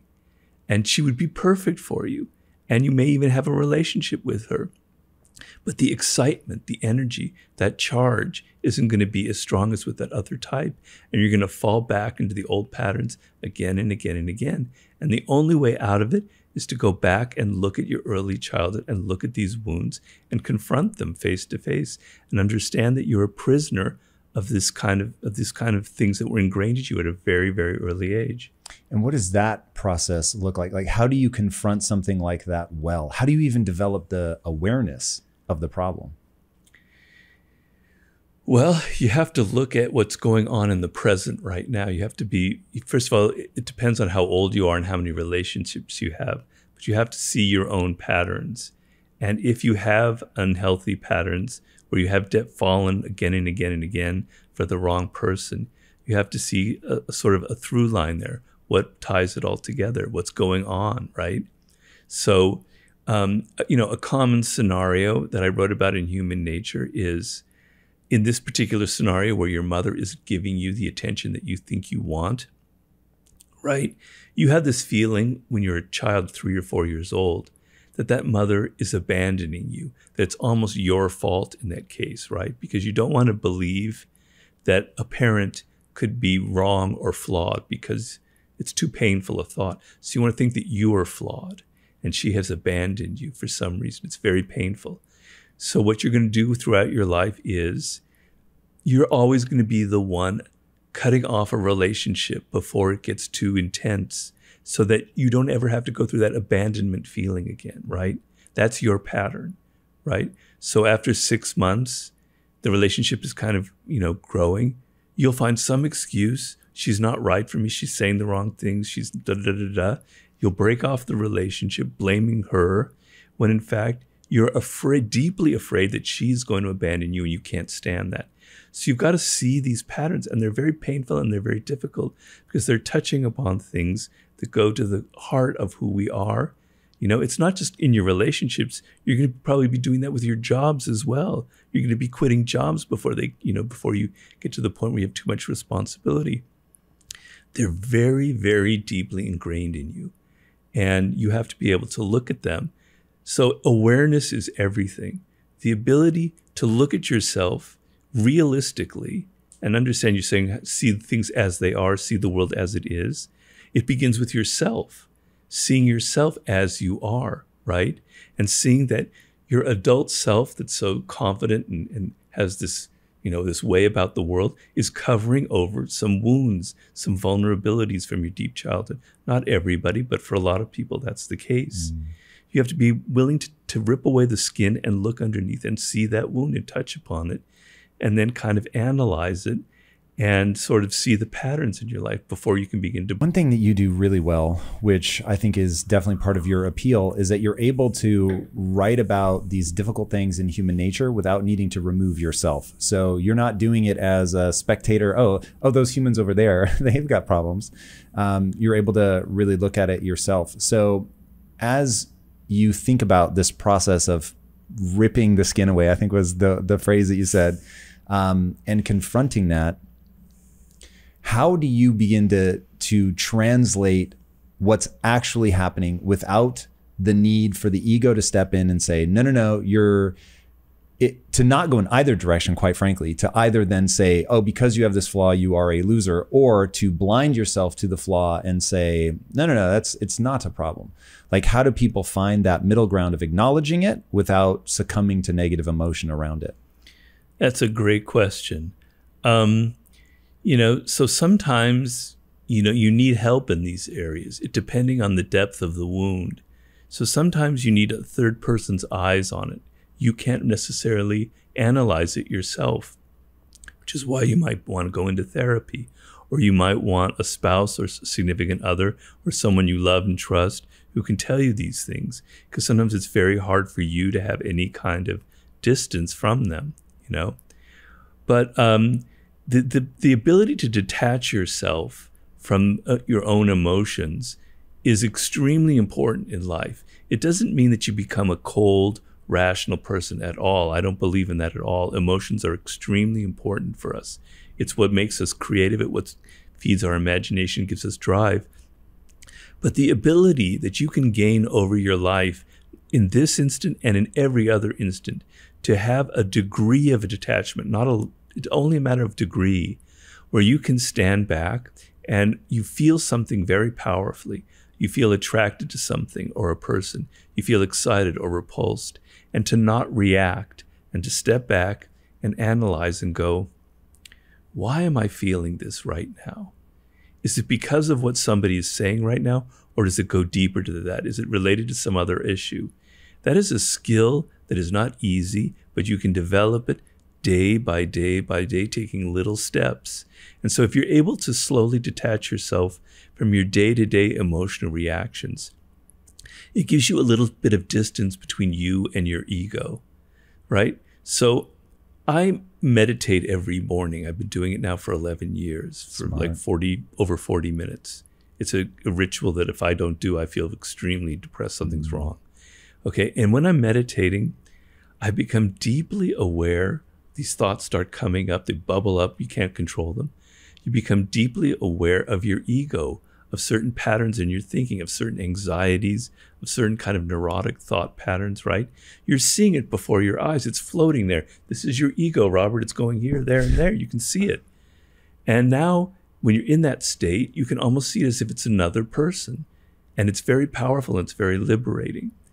Now, in the case of someone who's dealing with a deep wound, I don't know if you can't go there like tomorrow and do this. I'm a realistic person. I'm very practical. I don't want to advise people something that's not going to happen. It's something that you're going to have to, it's a life skill that you have to build, the power to take a step back and look at yourself with some distance and see that ego as if it's over there, it's floating in front of you, it's giving you signs of who you are. You can develop that, and it's very powerful, and it will give you the ability to look at your own wounds objectively. But you're never going to reach a degree of 100% detachment. Me, who has been practicing this for many years, I still get caught up in those wounds. I still get caught up in my ego. It's just a matter of degree. That's all I'm talking about. This is such an insanely complicated issue when I think about, okay, so if the number one problem is people aren't aware that there's a game being played, basically, you can't take things sort of at their surface. And then understanding that, as you were saying, that self-awareness is also this critical part. Then there are the studies that have shown that your mind will give you a reason for something, even when that reason is obviously not true. And I don't know if you heard about that study where people that have had the ability to form long-term memories damaged, so they can do short-term memories, but you could reintroduce yourself to them every 3 minutes and they'd be like, oh my God, they'd greet you anew each time. And the doctor put a pin in his hand and he walked in and he shook hands and it poked the person. They jerked their hand back like, why'd you do that? They leave, they come back 3 minutes later, the person does not remember meeting them at all. They stick out their hand and the person will refuse to shake it. And so they don't remember ever meeting them before. And so they'll say, why won't you shake my hand? Oh, well, I've had a long-standing rule. I don't shake the hand of people with white lab coats. And they come up with all these different excuses because the brain can't sit there in this ignorance. And so you have something that's clearly hardwired in us I have heard humans referred to as meaning-making machines, which which makes a lot of sense to me. We make meaning out of something. Right. So if we have this hardwired propensity to come up with some sort of meaning, something somewhere, and we have the psychological immune system, which doesn't want me to feel badly about myself. So now I have an inclination to lie to myself, basically, from some like deep-seated part of me that survives even damage to the ability to make long-term memories. And so when I think about the deck being stacked against people in terms of really figuring out what's actually going on inside themselves, it gets a little scary. And this is where, so for me, when I think about, okay, if all of the things that I just said are true, nested inside of all the stuff you've been talking about, the only path I see out of that is because everyone needs self-esteem. So your psychological immune system's trying to make you feel good about yourself. Got it. So you need to take conscious control of feeling good about yourself, but you need to wrap it around something anti-fragile. So that for the only answer I've come up with in my own life is to be the learner. That way, if I do something stupid, I make a mistake, whatever, I can just go, hey, that sucks and it does make me feel badly, but I only value myself for being a learner. And since recognizing how I actually am would be useful, then I'll face the truth of what this is, right, and then I can learn and move on. Well, you touch on an extremely important, critical thing here, the element that I'm trying to hit at, which is your level of desire for change.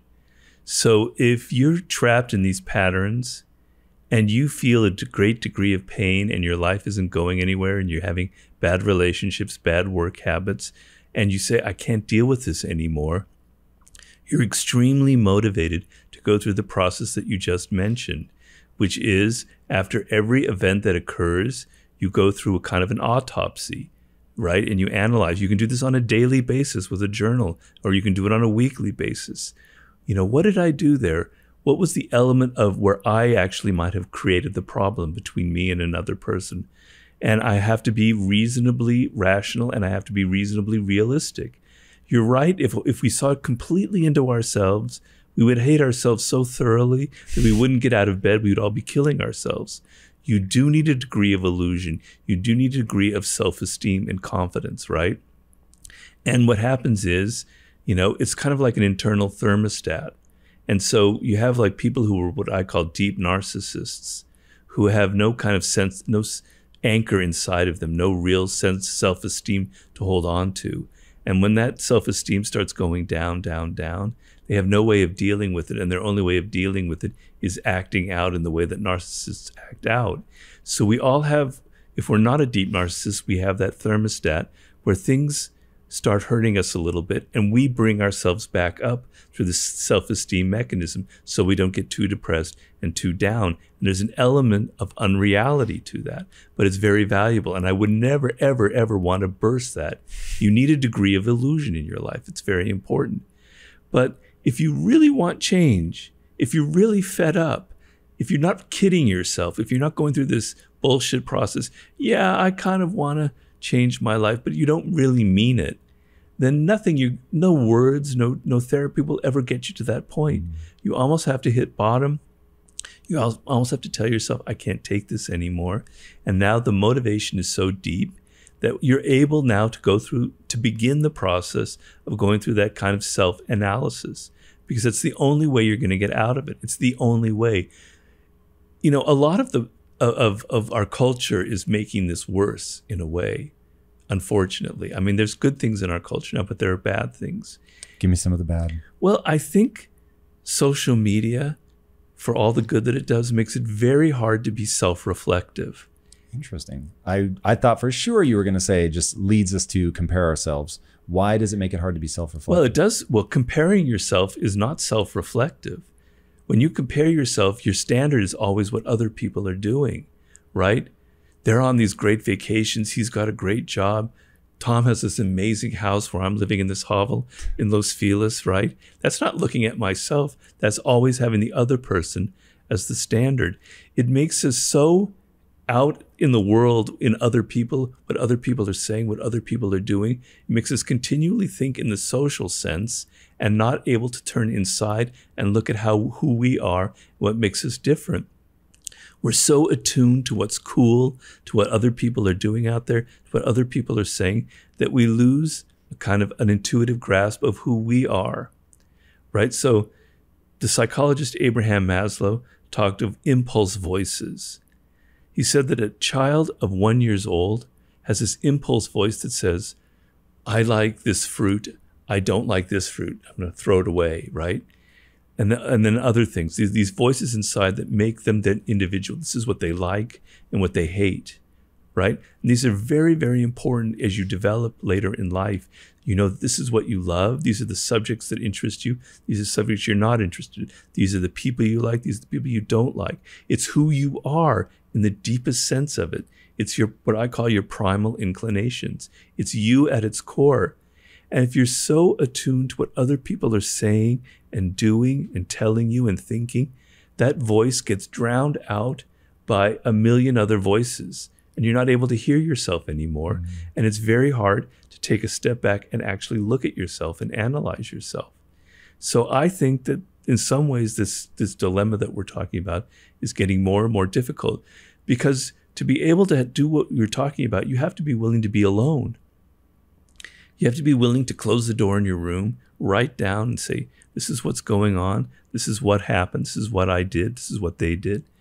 You can't be out there in the world and do this. It's impossible to do that process, because you're going to be sucked into the social dynamic and you won't be able to think about yourself. So I think it's made things a little bit harder for people. When you talk about like magical thinking and a culture of BS, what do you mean? Well, you know, we humans are gifted with a form of consciousness. As far as we know, there's no other animal on this planet that has it. Perhaps on another planet there's something similar we don't know yet. But it comes with a price. You know, basically it's the same sized brain that was developed through the course of evolution hundreds of thousands of years ago in circumstances that are completely different from where we are now. Right? So evolution is a very slow process. So our brains haven't really changed that much. What has increased is the incredible exponential explosion of our knowledge, particularly in the sciences. But at the same time, that part of our consciousness, our awareness, lays on top of a brain that is very primitive in its nature. I mean, you know, the brain is structured in a kind of a hierarchical manner. And at the very bottom are those most primitive layers, but it's often in cliched terms called the lizard brain, but it's very real. And then there's a kind of a midbrain that's more, you know, evolutionary, that's more where our emotions come from, and kind of a connection between the lowest part and the highest part. Anyway, so we have this knowledge, this ability to to stand back from our immediate circumstances and contemplate possibilities. Oh, I don't have to react like an animal to this thing happening. I can step back and I can think. Perhaps I could do A, B, or C, as opposed to just reacting. And that is incredibly powerful. It's what has made us who we are today. But the problem with it is we don't know how to use our brains, because we still are trapped in that very primitive model that we have. And so we feel emotions, and emotions tend to govern so much of our thinking, because they're much more powerful than the kind of weak little signals that come from the frontal cortex. And so we're not aware of how deeply our emotions are infecting our decisions in our day-to-day life. And the people who know this the best are people in marketing, because they have been studying since the 1950s all of the amazing psychological experiments about how you can kind of manipulate people. How if you're a salesman and you just lightly touch somebody on the arm as a friendly gesture, they're 80% more likely to buy your product, right? If you use their name, all these other little tricks. They've been studying it, and they know deeply how much that emotional part of us governs our decisions when we buy things. They call it the affective heuristic. It means that our decisions are largely based on emotions. And the problem that we face is we're not aware of that. That was the whole subject of the laws of human nature. We walk around thinking that we're making decisions rationally, that when we buy a product, or that when we choose a partner to get involved with, you know, to marry or whomever, that we're basically basing this on certain kind of rational, protocols. But we're not at all. We're infected very, very deeply with emotions. And so that lack of awareness, that belief that we are rational when we're not rational, is very, very dangerous. Because, answer me this, Tom, how many people do you know who admit to the fact that they are irrational, that a decision they made in life, even one that was a mistake, came from an irrational part of them, that it wasn't something that was thought through, that it wasn't something as strategic? I bet you could count them on one hand, Yeah. And I'm as guilty of that as the next person. It's very much part of our nature to deny the fact that mostly we're governed by emotional responses to the world around us. Yeah, one of the things that I find the most interesting in psychology are the studies of people that have, one brain defect or another. I think it was V.S. Ramachandran that did the study on, I forget what the damage was to the guy's brain, but he had no short-term memory. So a doctor would come into the room and they did this test and the doctor put a pin in his hand and he shook hands with the guy and it jabbed him. And, the guy jerks back. It's like, what the hell? Doctor leaves, comes back 3 minutes later, goes to shake the guy's hand and the guy won't shake his hand. Now remember, he has no short-term memory. So the doctor says, oh, why won't you shake my hand? And the guy's like, well, I'm really uncomfortable with people in white coats. And obviously he's doing it because some part of his brain retained the fact that when he shook hands with this guy that it caused pain. And right. the conscious mind, though, is pasting over some rationalization to explain away this weird behavior. And the fact that our minds are working so rapidly to deliver these socially acceptable reasons for why we're doing something, when in reality that isn't at all why we're doing something, that gets really scary really fast. But the other thing, and I've heard you talk about this before, again, one of the most interesting things I've ever come across, where people's brains get damaged and they no longer have access to their emotions. And so now they're frozen out. They cannot make a decision because when you're trying to, think your way through something, we're relying on a feeling, an embodied feeling of one is better than the other. So if it is impossible for us to move forward without emotion and dangerous to be unaware of our emotions, how do we move forward? Well, it's not that complicated. So you bring up a good point. A lot of people have a misconception that rationality is the ability to repress your emotions, to somehow subtract them from your decision-making process. And that is exactly the wrong way to approach it, because think of it in your own life. If you meet somebody who turns out to be very toxic, like a toxic narcissist, you're going to get a gut reaction, an emotional response from them, right? Something's wrong with this person. And then that causes you to start thinking about, maybe I shouldn't involve myself in a partnership with this person. Maybe I shouldn't get in a relationship. So your emotion will trigger a dangerous response, which was sort of the reason why we have emotions, a fear response. Oh, there's a lion hanging out over there. I better be, aware of it. That emotion then triggers your kind of awareness. So emotions are essential to the rational process. The problem is you have no distance from your emotions. You're not able to take a step back and analyze, is this a rational response? Is there really a lion over there? Well, I live in Los Angeles. There's probably not a lion over there. It could be a coyote or something, right? So I'm able to step back and kind of analyze the nature of the threat, the nature of what could be something exciting or not. So that's the dividing line, I'm sorry, that'll go away. I was like, it sounded like it was coming from my side. I'm like, I've never heard that ring before in my life. I should unplug it. There's going to be one more ring. Hopefully it's telemarketing. I'm just getting inundated lately with telemarketing. Anyway, so the ability to step back and analyze your emotions and tell yourself, why am I feeling this way? Why am I angry? Why am I excited? That is the key point. That is what divides people who are truly able to be rational from those who can't be, right? So you have to train yourself. It's not natural to who we are because our nature is to simply react, right? So the ability to stand back and say, no, I better wait. Maybe I should wait a couple of days before I send it. Let's see how I think tomorrow. and then tomorrow shows you that it was irrational, that your emotion wasn't really proportional to the event. So if your emotional reaction is proportional to the threat or to the opportunity, then, then there's a reason for it. But so often, particularly in this hyper social media environment where it's kind of like we're all feeling constant rage and anger, a lot of times it's not related to anything real, or it's out of proportion to the actual problem or threat. So you don't try and repress your emotions. You can't write a book. You can't start a business. You can't make a decision about what you want to do without the richness of emotions. The brain is an organic thing. Everything works together.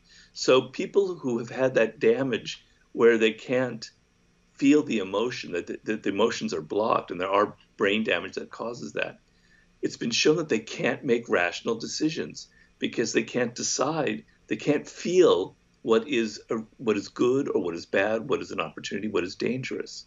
So you want your emotions, you need them. You're not trying to repress them. Repressing emotions will lead to other problems.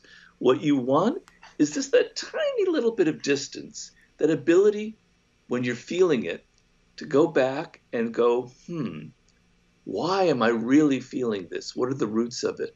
That's very powerful ability that you can use, that you can develop through practice, just like exercise will develop your muscles. Through being able to think before you react, it will slowly become natural to you. But you have to practice it, and you have to be aware of that's the source of your problem. Do you have a method for how you practice that? Well, the main thing is to be aware of it, because, we're creatures that definitely don't like anything kind of painful. We want our lives to be pleasurable. We've had painful experiences in our life. Generally, in social situations, I maintain that most pain is psychological and it comes from bad social interactions. Okay, so you don't want pain in your life. Obviously, everyone's going to answer that, right? So you don't want to make bad decisions. You don't want to have your emotions dragging you along and causing all kinds of havoc. So if you understand that that's the problem, you're now motivated to then try and tackle it. So I could give you the best techniques in the world, but it won't matter at all if you don't feel that need for it, that hunger for the ability to have a slight degree of control over your own actions. I practice meditation every morning. And I highly advocate it. I think it's been one of the best things I've ever done for myself. Been doing it now for over 10 years. It's like a ritual. And as you're meditating and you're emptying your mind, suddenly emotions and things will start welling up. You don't even know from where, like anger and all this kind of pissy stuff and things about your parents and about all your bad relationships, etc. And now you're thinking, why am I thinking about that now? The sun is shining. I'm trying to empty my mind. Why is this garbage welling up in me? And you start to have some distance and you start to see. I try and picture it like my thoughts and my emotions, they're out there. They're like 2 feet away from me. They're not inside my head. They're over there. And I could watch my mind creating this little theater of all these little problems and dramas. And that's a beautiful thing. I catch myself now, because I'm not perfect, I'm very human, and I have the same problems that I'm talking about. But I catch myself maybe 50% of the time now. Wow, you're reacting here. That emotional idiot part of you, that lizard part of you is taking over, and I can step back. So meditation is a very powerful tool. Ryan Holiday, my good friend of yours, he has very much advocated the use of journaling, of writing things down, and I do that as well. So you can analyze yourself. But the main thing is you've got to train yourself. So in the course of a day, what I tell people is, let's say tomorrow, something triggers an emotional response, and it happens every single day in our lives, right? Something somebody says, something somebody you read in the newspaper or online triggers it. Okay, practice this one thing. Just I ask you one thing tomorrow. Try and do this one little step and go back and go, okay, what am I feeling right now? I'm feeling anger. All right. Okay, first, that's the first step. What am I actually feeling? All right. What is the cause of this anger? All right, this person is saying something that really, really annoys me, that really gets my goat, etc.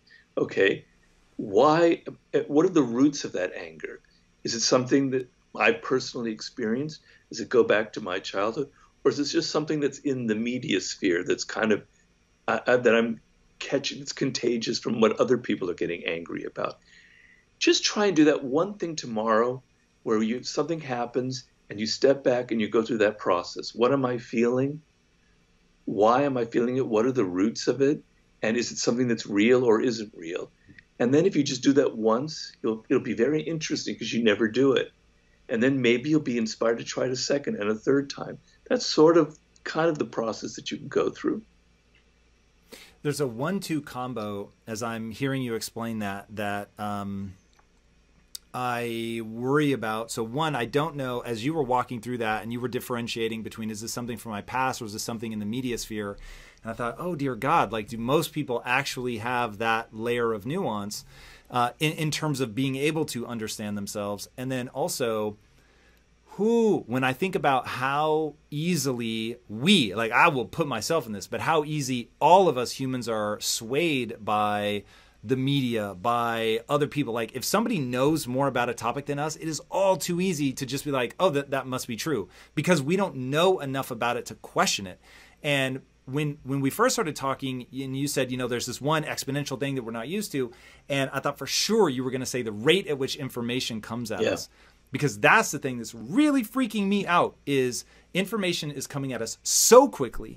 It is very hard to have the level of self-understanding that you're talking about, where even if you're willing to do the work to turn inward and ask the questions, will you be able to understand, discern all of the different things that could be influencing you? Which I want to talk about childhood at some point. I've heard you talk about that before. We'll stay focused here for now. But like the number of things that could be influencing you that you may be totally blind to. And then on top of that, you've got just so much data coming at you so fast, it feels hopeless to keep up with it all. Yeah. Well, you have to, one thing that happens to me that in my meditation that's very interesting is I realize how deeply I have been conditioned, and that how deeply we've all been conditioned. By what? By other people, by what we hear, by what we read, by the people who talk to us, by our environment, by the culture that we're in, by the times that we're living. The separation from being conditioned is what is truly my own thoughts, what comes from within me. Now, it's a very artificial dividing line because really none of my thoughts totally come from me. I've inherited language that goes back thousands of years. I was conditioned by my parents to respond a certain way, right? And, I've obviously, a lot of my ideas come from books that I've read. So not all of it, the dividing line between what's truly me and what's not is fluid. But there is something that you can say is me. It's like, this is how I think. This is what my needs are. This is where I am right now in December 2020. This is my reality, right?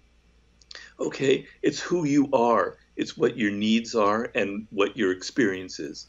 And then there's that artificial element of all the stuff that you mentioned that's so blasting in our faces from our culture at light year speeds, incredible speeds that are just filling our brains with junk, with information that we don't need, with heated opinions that really aren't our own opinions, right? So you have to be able, first of all, to be able to turn that shit off. I'm sorry to use that language here. Hey, go for it. You've got to be able to turn it off. If you can't, take breaks from social media, from your Instagram account, from Facebook, from Twitter, then you're a prisoner of it. Just admit it to yourself. I am a prisoner of social media. I can't control it. It controls me. And we talked earlier about marketing. Mark Zuckerberg, Facebook, these people are masters at marketing. They know exactly how to press all of your buttons. They know that if they give a topic that's very controversial, that's maybe not necessarily true, but is very heated, they'll get more views, more likes, more posts, more reposting, etc. They know how to use certain colors to grab your eye, to grab your attention. They know sounds, little beeping noises on your stupid smartphone I like that word, your stupid smartphone, that are going to like engage you, go, whoa, wow, I better pay attention. They are manipulating you. You are conditioned. You are a prisoner of social media. You are not in control of it. You think you're the one that's posting all these things that you want to post about your life, but really you're not. You're responding to what everybody else is doing. You're being a conformist. If you really want to control it, you would have some distance and you would know, all right, here's something that's really affecting me as an individual, that's part of my life, that I'm excited about. I want to share that with people. And it comes from, instead of the need to get attention, instead of the need to get people to like you, instead of the need to just vent your rage, it's something that like, I want to express a reality that I've discovered, an idea. How many times is social media used for the spreading of an actual idea that has been rationally thought out? Well, then that, if you're able to do that, then you are the one in control of this monster, this beast, and you can use it for your own purposes. But just think about, and I'm not getting on a high horse here, I am as much guilty of this as anybody. I know how powerful it can be. I know how, when I meditate, I go, whoa, where's that idea coming from? Robert, you have been conditioned. You've been brainwashed by the media around you. So I'm just as guilty as anyone. It's very difficult. You're submerged in it. We're social animals. We're creatures of our culture, of our times. It's not easy. But you have to be able to realize, the first step is to realize that you are someone who's been conditioned just as deeply as one of Pavlov's dogs in those experiments, right? Hello, my friend. You know that I believe success requires you to see failure as the ultimate learning tool. Success requires you to be disciplined and gritty and to never ever quit on your dreams. I say all of that because one thing is certain: the road to achieving your goal is not smooth or linear. I wish it was, but it's not. It's going to be bumpy, sometimes scary. Some days you'll take 2 steps forward and slide 10 steps back. And that's why success also requires you to know how to pull yourself out of a rut and get unstuck fast. Life is short. You can't be messing around with your goals. You've got to make progress every single day. So I've pulled a class from Impact Theory University called How to Get Unstuck, which you can watch for free with the link on your screen or by clicking below. When you join me for that free preview of that workshop from Impact Theory University, I'm going to teach you my strategy for how to understand exactly where you need to be going, how to identify the obstacle that's blocking you, and the best way to make the most progress towards that goal and keep your momentum. All right, click that link and let's get to work. All right, I'll see you on the inside. You do take certainly a darker look at life than I do. And for some reason, I find myself completely drawn to that flame of the way that you look at the world, maybe because it's good sort of disconfirming evidence for me. It doesn't just put me in my own loop. But the guy who some people say that, Robert, you shouldn't write these books. This is like evil Machiavellian content. The world is better off not, sort of turning a blind eye to this, which I heartily disagree with. But for that person to now be touching on the sublime, what drew you to that? Well, I could go on forever about this. I'll try and keep it reasonably short, but I've been interested in this idea for 15, probably 20 years. I don't know, I read an article, I read a book about it a long time ago. Really excited me. And I meant to be my 4th book after I finished war. I started researching it. And then I got distracted by the 50 Cent book that I did. Then came Mastery, and then came Human Nature. And finally I took a breath and said, all right, this is the time for the sublime. It's going to be my next book. And the 18th chapter of The Law of Human Nature is about confronting your mortality. And I talk about that, the sublime, in that chapter. And the idea is that, here's how I explain the sublime. It's kind of like a circle. If you can imagine human life as a circle, social life. To be a human means, in any time period, the culture that we live in creates a circle. And in that circle is a limit to what you're allowed to believe in, what you're allowed to think, your behavior. There are codes and conventions and rules that we all ascribe to. They're not the same as that they were in ancient Egypt 3,500 years ago, but back then they had a circle. It was just a different circle, right? Okay, so You're not supposed to think these thoughts. You're not supposed to do this, this, that. This is the circle that we live in. Just outside that circle is the realm of the sublime. It's something that we're not really ever supposed to think about, or we're not really supposed to ever do. It's something that's filled with a slight transgressive energy, a level of excitement, because deep down inside in human nature, we don't like limits. We rebel against them. We want to be free. Our spirits are yearning to be free. And that sense of these are codes that you have to abide by is very restricting. It feels like a prison almost. So we're inevitably attracted to things outside of that. And that is the realm of the sublime. And it's incredibly exciting. It contains so much energy because in that circle, all of your energy is kind of crushed and compounded inside of you. It's kind of, you have to feel this way, you have to do this. When you let go and you go out, explore outside of it, it's like suddenly you're tapping into something that's in the cosmos. Incredibly energizing. It's what Maslow called a peak experience, right? Okay, so the ultimate form of going beyond that circle is death itself. Death is the ultimate limit, obviously, to our lives. And people who have peered through that door, because the word sublime literally means up to the threshold. That's the Latin. Up to the threshold of a door. So imagine that circle has all these little doors in it, and you're peering through it. This is something that I haven't thought of before, right? The ultimate door is death, right? And people who've peered through that door have had a near-death experience a little bit, to some degree. It changes you. It's like that is the biggest blast of the sublime that you can get. That's the strongest form of the drug imaginable. You no longer look at being alive anymore the same way. You no longer see the trees, the birds, the people that you love in the same way. Do you think it's universally that people see something better than they did before? No, it's not true. It's a good point. There have been studies of near-death experiences.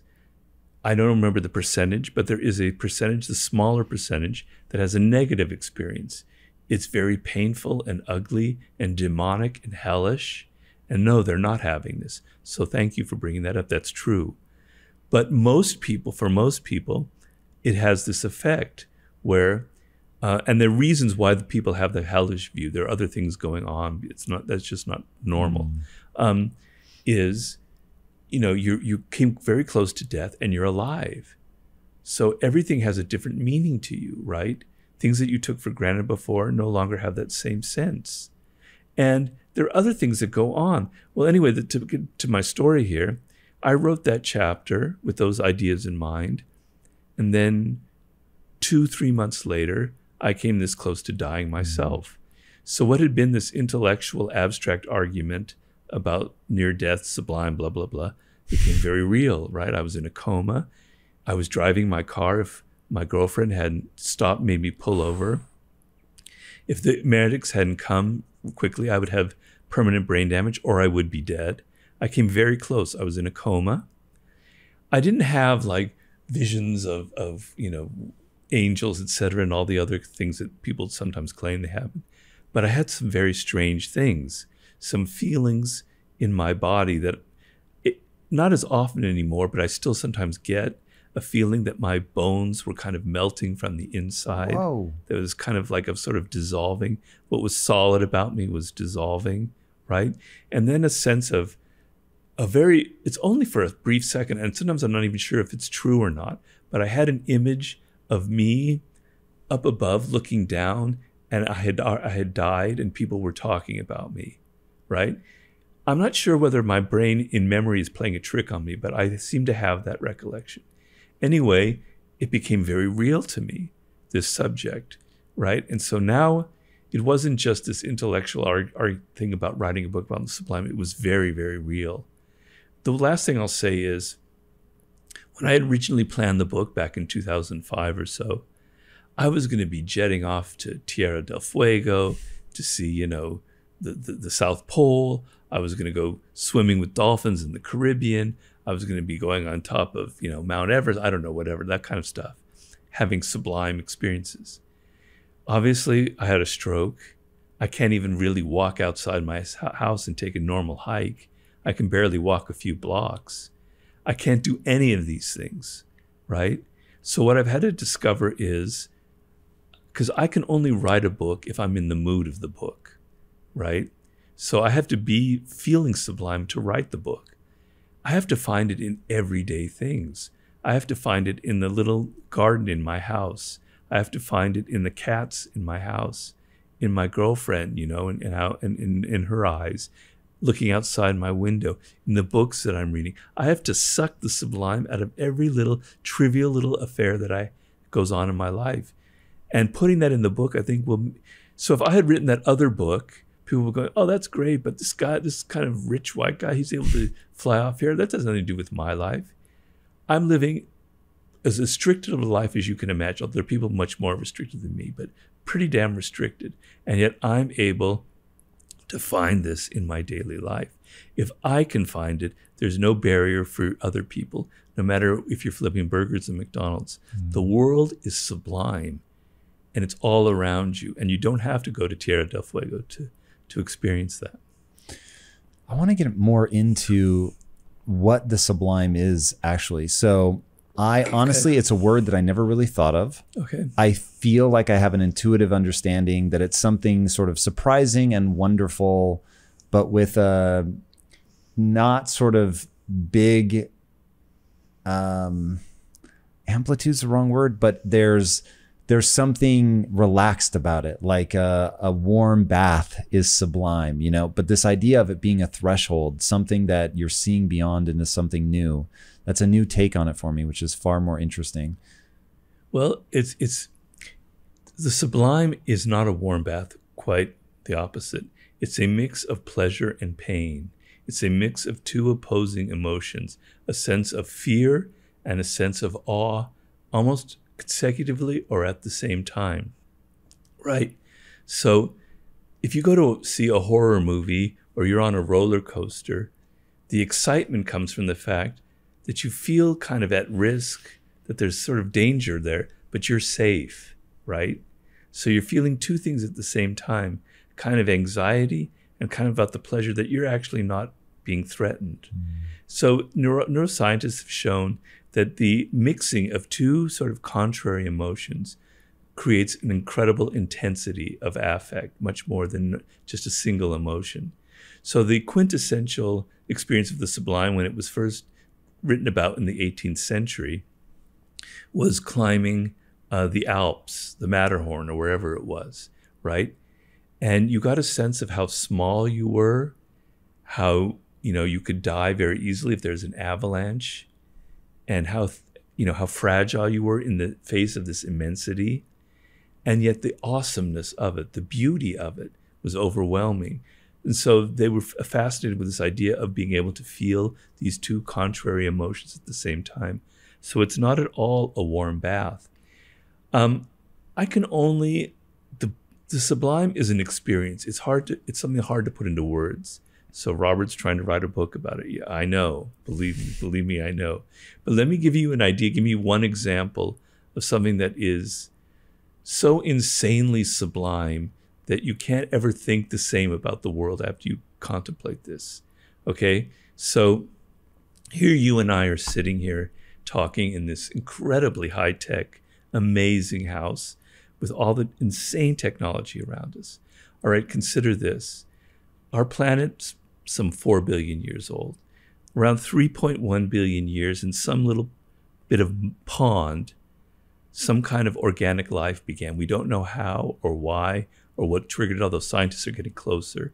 Some form of single-celled bacteria self-created itself out of chemicals that came from other planets, right? Carbon, etc. Okay? This single-celled bacteria dominated the planet for billions of years. It was the only form of life, right? Okay. And then sometime in the past, I've forgotten the exact time frame in my mind, it's in my book, the first multicellular creature was created. Maybe that was 2 billion years ago or so. Okay. And it was a complete freak accident. One piece of bacteria swallowed another bacteria and created a multicellular organism. It's only happened once in the history of our planet. Once. Contemplate that. We know that because there's only one line of DNA that we can trace back to the first time that it happened. There's not a second line of DNA, only one. So it happened once It's never happened again. It was a freakish example. If that hadn't happened, forget everything else that occurred on this planet. Okay, but it did happen. Okay, so these are called bottlenecks. Certain things occurred that created evolution to go in a certain direction, and they could have occurred differently. I'll skip to 60 million years ago when an asteroid the size of New York City hit Earth, hit in the Yucatan Peninsula, and it was the most insane explosion ever, like the equivalent of all the nuclear bombs on our planet.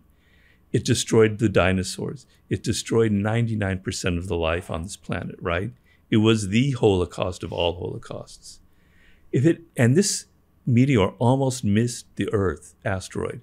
Very easily could have missed the planet, because think of the emptiness of space and the smallness of Earth. It was a freak accident.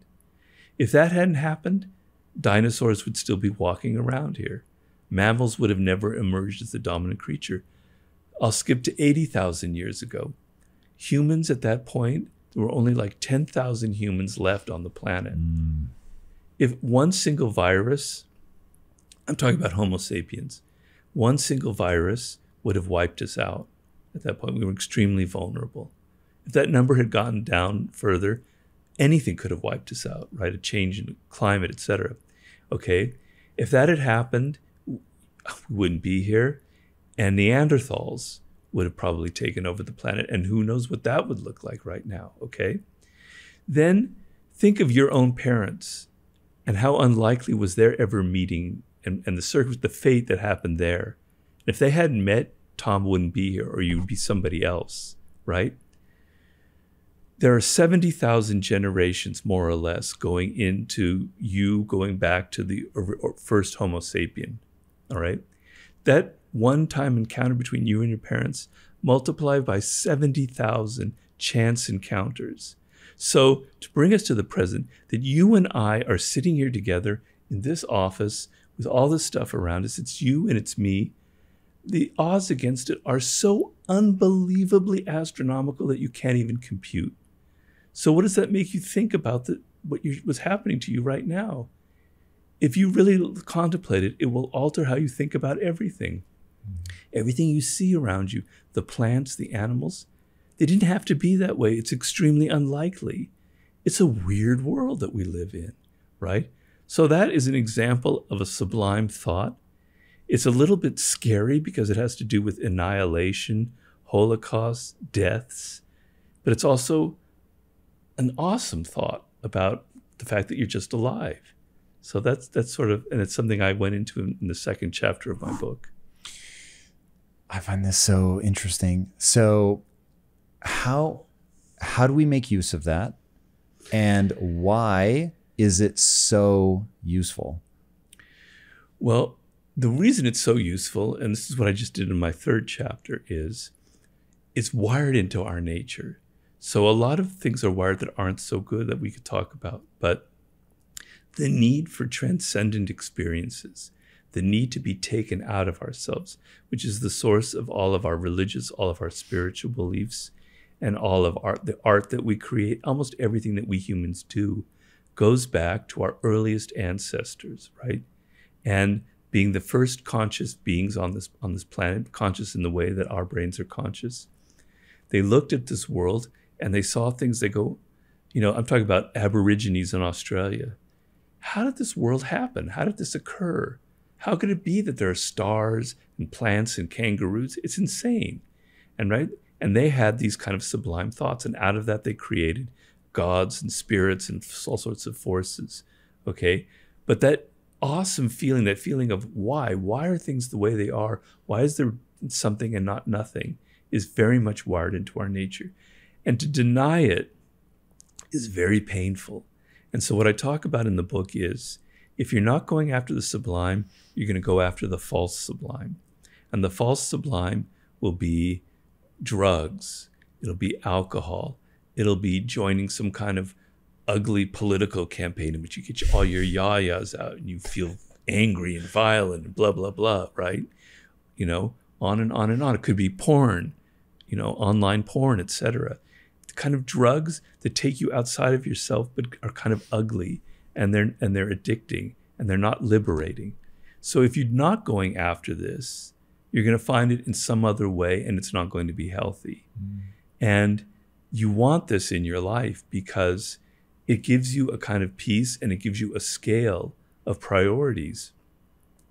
You know, if the Big Bang occurred some 13, 14 billion years ago and started this whole thing off, what does my little 80, 90 years of existence mean?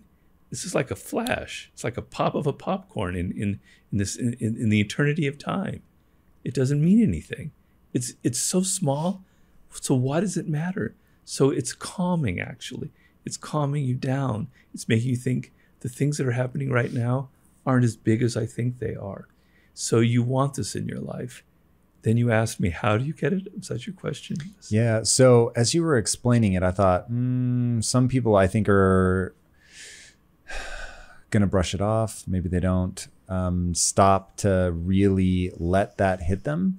And so when you were talking, I thought, okay, is this why? So I've never done psychedelics, but I have a feeling that whether it's a Zen koan, whether it's a psychedelic, whether it's using your ability to shape your own attitude to suck the sublime out of these simple moments, there's something, to your point about we're hardwired for it, there's something necessary about jarring us out of our frame of reference. Right. That is, if evolution has selected for it, there's something necessary maybe to combat our ideas calcifying into dogma. There's something in there that's critically important. And so I'm just curious for people that don't know how to suck the sublime out of the marrow of a simple moment, how they do it. Well, the how they do it is through my book, I'm afraid. Because the book you haven't finished writing yet? Yeah, I'm only a fourth of the way through. You give us tidbits in the daily laws, so I will thank you for that. Yeah, a couple of chapters are in there. The reason I say that, I'm not trying to hype myself, is there are lots of books written about the sublime, particularly in terms of art and in terms of like cultural history, but they're very academic. They're very kind of boring, which is very paradoxical because it's the last subject in the world that should be boring. So the book that I'm trying to write is obviously inspirational, but it's also very practical. So each chapter, the last section, I include exercises for you to practice in your life. They're going to make what I just wrote about actionable. And in the very end, I give you meditations, 3 things to meditate on every day that'll make this part of your daily life, part of your daily practice, right? So I'm trying to make it as practical as possible. So, for instance, the first chapter is about the cosmic sublime, which is in the daily laws, about the Big Bang, about the origin of stars, about our own sun and our own planet, and how insane all that is, right? And I talk to you about how you can have that feeling of the cosmos being created by doing certain things in your daily life. You can visit certain landscapes. You don't have to climb Mount Everest. You can just go to the nearest mountain around you. Put your phone away, right? Leave that behind. Go alone if you can, or bring somebody with you and you don't talk. Interesting. And just so you can think? No, just immerse yourself in this world. I've given you now pages of how unlikely it is that a mountain exists. I've explained to you where the mountain came from. I've explained to you how unlikely the birds in the sky are and how unlikely life is. And now you're in it. And now you're seeing at night, if you camp out, you're seeing the night sky. You don't have to have money to do that. You can go out anytime to the nearest mountain or hill and have that experience, right? There are other landscapes as well. Anything having to do with water. Water is the most weird thing if you ever think about it. Because as far as we know, we're the only planet that we know of that has the form of water that we have. And we're looking for other planets that have it. Form of water? Yeah. Well, there's no more water on Mars. It might be buried underground. Or do you mean they have liquid water? They have liquid it's liquid gas on Jupiter and Saturn, but they don't have our form of water. There's certainly a planet out there that will have it. But water came to us from the sky. It's not something natural to Earth. It came from rain. It came from comets and asteroids that left it here. These are molecules that aren't natural to our planet. When you're swimming in water, you're like inside of it. It's the only element. When you're in a mountain, you're not inside the mountain. You're not inside the dirt and the stone. But you're in water, you're in it. It's part of your body. It's incorporated in you. And to imagine the vastness of water. So the cosmos is this vastness, this infinity. Water is like a touch of that infinity. There's no beginning or end to water. There's no kind of limit to it. So I'm giving you these places like deserts that you can go to where you can have a touch of that. I also tell you on the internet, and I give you all the links, here's where you can look at things that the Hubble telescope has photographed. It is insane, the images that we can now look at. It is one of the most beautiful things about living in the 21st century. They have photographed a black hole. I describe in that chapter what a black hole is. Black hole is something you can't even imagine, and yet they have photographed it. But just photographing the farthest reaches of our galaxy, the thoughts that'll inspire. So it is very practical, but you have to read my book. All right. If I were watching this interview back, I know I'd punch myself in the mouth if I didn't go back to this idea of anarchy and there being elements of that are good. Tell me more. I have always had a default assumption. I will admit I have never thought about anarchy as having anything positive to offer. So I'm open-minded. Bring me in. Tell me why anarchy has elements that may be useful. Well, it's not anarchy per se. It's change. I mean, so let's go through an example that I know very well, which is the French Revolution. It's something that I've studied a lot, and it excites me for some reason. And here you have a monarchy in France that has existed for, at the time, 700 years, very static, in control of France. By the time you write in the 18th century, it's kind of ossified into this very silly culture with Marie Antoinette and Louis XVI, with these silly rituals and these courtiers and everything. And the populace is suffering from famines, and they're starving to death, and there's incredible inequalities of wealth, and it's basically a dead culture.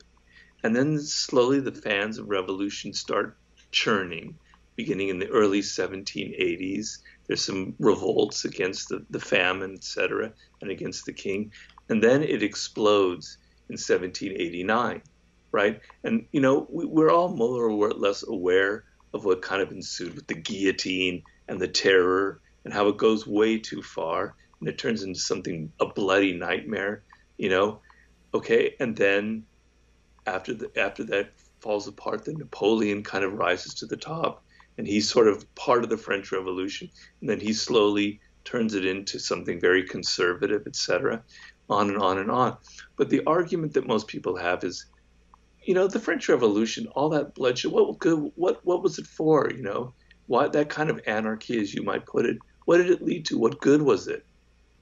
Well, it led to the formation of what became modern Europe. It led to the decline of all monarchies. It became an ideal. It showed the people of Europe that there is another way of being. There's another way. We don't have to live in these incredibly rigid cultures that were pretty ossified, like in the Austrian, Hungarian Empire, etc., or in Spain. That the ideal of revolution, which spread to South America, which spread, of course, some of it was from our own revolution, which preceded the French Revolution. But other people have shown that the conditions before the revolution were actually a lot worse. There were many more deaths and executions and suffering than after the French Revolution. So it was bloody, it went too far, it created a reaction, but in the long run, decades later, it had a very positive impact because it broke up this incredibly rigid system that was strangling Europe, was strangling it culturally, economically, and politically. So that's an example of change that in the moment looks negative and bloody and anarchic and unruly, but in the end created a very positive effect. I'm not saying that happens all the time. It's not a law, but oftentimes what seems to be anarchic and ugly and awful in the moment does end up serving a higher purpose, because we need dynamism in our culture. We need change. So because that sounds so horrendous, because all of us only have one life to live, and if you're the one living through the guillotine, and like I've heard stories about how absurd it got, where it had that sort of, was it in World War II where people were like clapping? Oh no, I think it was in China, where people are like so terrified to stop clapping for, I think it was Mao, that, you know, they'd be there for like 2 hours, like just clapping, clapping, clapping, clapping, clapping. And because you could get ostracized or killed if you were, you know, considered the first one to stop clapping. Or I've read the Gulag Archipelago, and like the nightmare that it would be to live through that moment. And I get it from a macro perspective. It's like, we want that change. No. So Robert Greene is going to tell us how to do revolution the right way. You missed my point. What's the right way? Point. Please tell me what I missed. So the Russian Revolution began with that, right? Began with these sort of peasant rebellions. But from the beginning, the Bolshevik Revolution was an incredibly conservative movement. It was not a revolutionary movement. It was a movement about amassing power for the state, for Lenin and the state and Stalin. It was a very repressive machine from the beginning. So it's not at all what I'm talking about.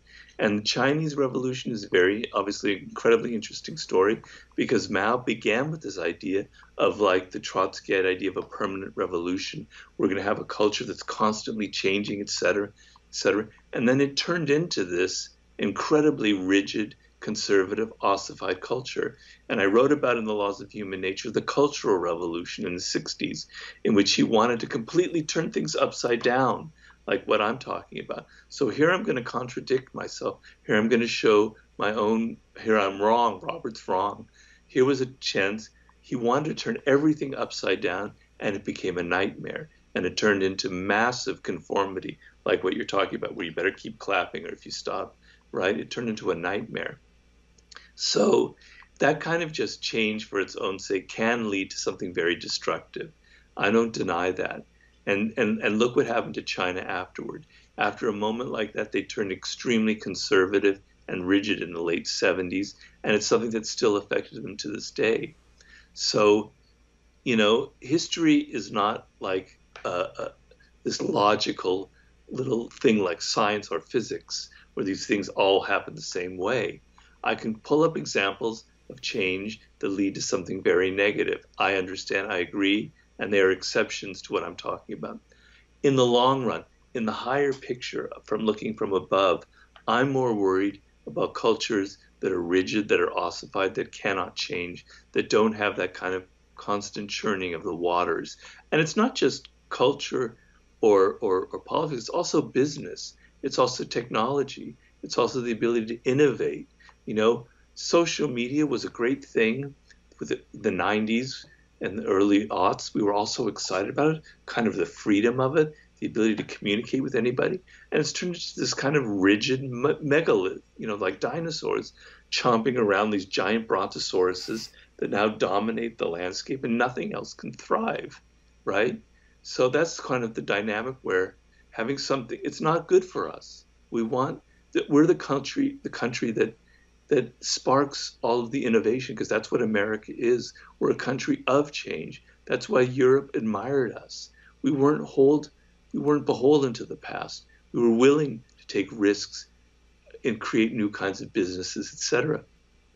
So, do you worry at all that we're moving to, with the PC culture, with cancel culture, all that we're moving closer to something like you better not stop clapping? Very much so, very much so. So, you know, and this is the way of all cultures. So we started off with a kind of a pioneer spirit where, you know, it's the rugged individual, and it's a kind of a culture where people can kind of be different and express who they were. And even in the 19th century, in a time very different from our own, where, you know, there were some kind of rigid codes of how to behave, there was incredible freedom going on. When you look at some of the weird kind of cults that were forming, the kind of utopian societies, and some of the writers and some of the things that were going on, and even the business environment, which was very cutthroat with the robber barons, it was incredibly dynamic period of time where we celebrated the entrepreneur and we celebrated people kind of creating their own. You could, the rags to riches myth that is so much a part of America. And we've really. You called it the rags to riches myth? Yeah. Well. Tell me more. Why is it a myth? Well, it's not a myth in the sense that it's wrong, because myth is misinterpreted nowadays to mean false. It just means it was part of our culture, just like Athena and Zeus was part of the Greek myths that people believed in. It was an ideal. Maybe that's the better word than myth, but it was part of what held up where all Americans could reach for that ideal, whereas in Europe you couldn't, sort of thing. So maybe myth was the wrong word. But, and so the reason I've written about this before and talked about it before, but the reason that was there, that started, was it was a culture that was hungry, that we felt that there were risks out there, that if we didn't do this, that America was going to suffer something, that we felt compelled to create new things, right? And you look at it in the arts and the sciences and technology, it was incredibly vibrant. And then you can kind of watch it slowly get snuffed out. That spirit's kind of dying on the vine. And then Kennedy in 1960, he saw what was happening, particularly in the Eisenhower era, and he wanted to get back to that, what he called pioneer spirit, and he launched what he called the New Frontier, which is part of the space race. And, and the space race was what created the internet. If it wasn't for NASA, we wouldn't have the internet. And the space race generated, I can't tell you how much of the technological innovation that powers everything nowadays. So, yeah, we're very much straying from that spirit with the cancel culture and everything like that. So we're afraid of people with different opinions. We're afraid of things that threaten our own preconceived ideas. And that kind of, to me, runs counter to some of the spirit of our country. It's not, we've never completely lived up to our ideals, but that is the ideal that I think drove us for so many generations. Yeah, one thing I find just incredibly sexy is the idea of rugged individualism. That's something that, I'm with you. Stagnation is bad. Change can be extraordinarily good. Change as a general element is incredibly important. But when I think about the way things are going now, where it's group identity over everything, that really worries me. And ultimately, I think a group is only strong when the individual people are focused on, like, how strong can I become? How much weight can I carry for the group? And then the broader we make the group, I think the better off everybody is. But if you're not first leaning into, like, hey, this is my sort of one shot at things. I'm going to see how strong I can get. I'm going to see how far I can push myself. I'm going to think for myself, act for myself. That to me is where, one, you just get strong mental health, because people are chasing fulfillment. They're pursuing things that fill them up in a way that maybe nobody else gives a shit about, but like they care about, and they have the ability to pursue that. And then you marry it to an idea that we flirted with at the beginning that I think now is the time to talk about, which is mortality, man. Like, you've got precious little time on this planet, and are you doing something that you think is rad, regardless of whether other people are telling you that that's what you should do? Like, is it something that fills you up? How do you, so I know you've talked in other podcasts about your book, so I don't think I'm talking out of school to say that you're working on a book loosely titled, or maybe officially titled, The Law of the Sublime, and how that relates to mortality and the stroke that you had. Tell me more about it. How do you think about the fact that this is all finite? How does that tie in? Because when I think of sublime, I think of something so beautiful as to, it's fleeting, it's beautiful, and almost painful in its beauty. Right. Is that close to how you think of it, or do you think about it totally? That's very wise. It's very intuitive of you. Because the thing about the sublime that I'm trying to capture the essence of in the book is that it's a mix of pain and pleasure. And that's what makes it so powerful. So the idea, that's really interesting. So the idea of our mortality is obviously very painful, right? What could be more painful? But the idea of transforming that into something beautiful, into something enlightening, into something that kind of fills us with a much different spirit, which motivates us to get something done, which makes us appreciate what we can look at. We're alive and the sky is blue, and and all that. So mortality has this ability to sharpen our senses, to sharpen our appreciation of life, and that turns the pain into pleasure. But the pain and pleasure always go together. So underneath that kind of ecstatic feeling that you feel when you're aware that there's eternal time and that there are all these insanely wonderful things around the world, is always going to be mixed with that tincture of pain about how I'm going to be gone and I won't be here to appreciate it. But that mix of the two emotions is what makes it so powerful and so insanely addictive, right? Because pure pleasure on its own can almost get monotonous, and it can almost go, I'm tired of it, I'm bored. And pure pain, but the combination of these two things. And so in my book, I'm talking about how every element of the sublime has the mix of those emotions and why neurologically that is such a powerful thing to us. So, people who've had ecstatic experiences, what Maslow, the great psychologist, called peak experiences. Let's say one of the paradigms for me is climbing a mountain, right? Climbing Mount Everest. Or the guy who wrote that great book about touching the void, Simpson, people who've had those kind of mountaineering experiences. To get there, whoa, what pain, man. How awful. You can't breathe. You could die at any minute. There could be an avalanche. But you're so excited. You're so happy because you're alive and you're testing your limits. This is known as the dynamical sublime, where you're testing your human endurance against the forces of nature. And then you reach the top and you have this insane view. That's like the paradigm of the mix of these two emotions. Now, that might all sound kind of hoity-toity, something very rare in life. I'm not going to climb a mountain. I'm not going to feel that way about death. But I'm trying to bring it down to everyday things in your life so that the sublime is not just these rare moments where you climb a mountain or whatever it is, but it's in your everyday consciousness, right? That's the goal that I have.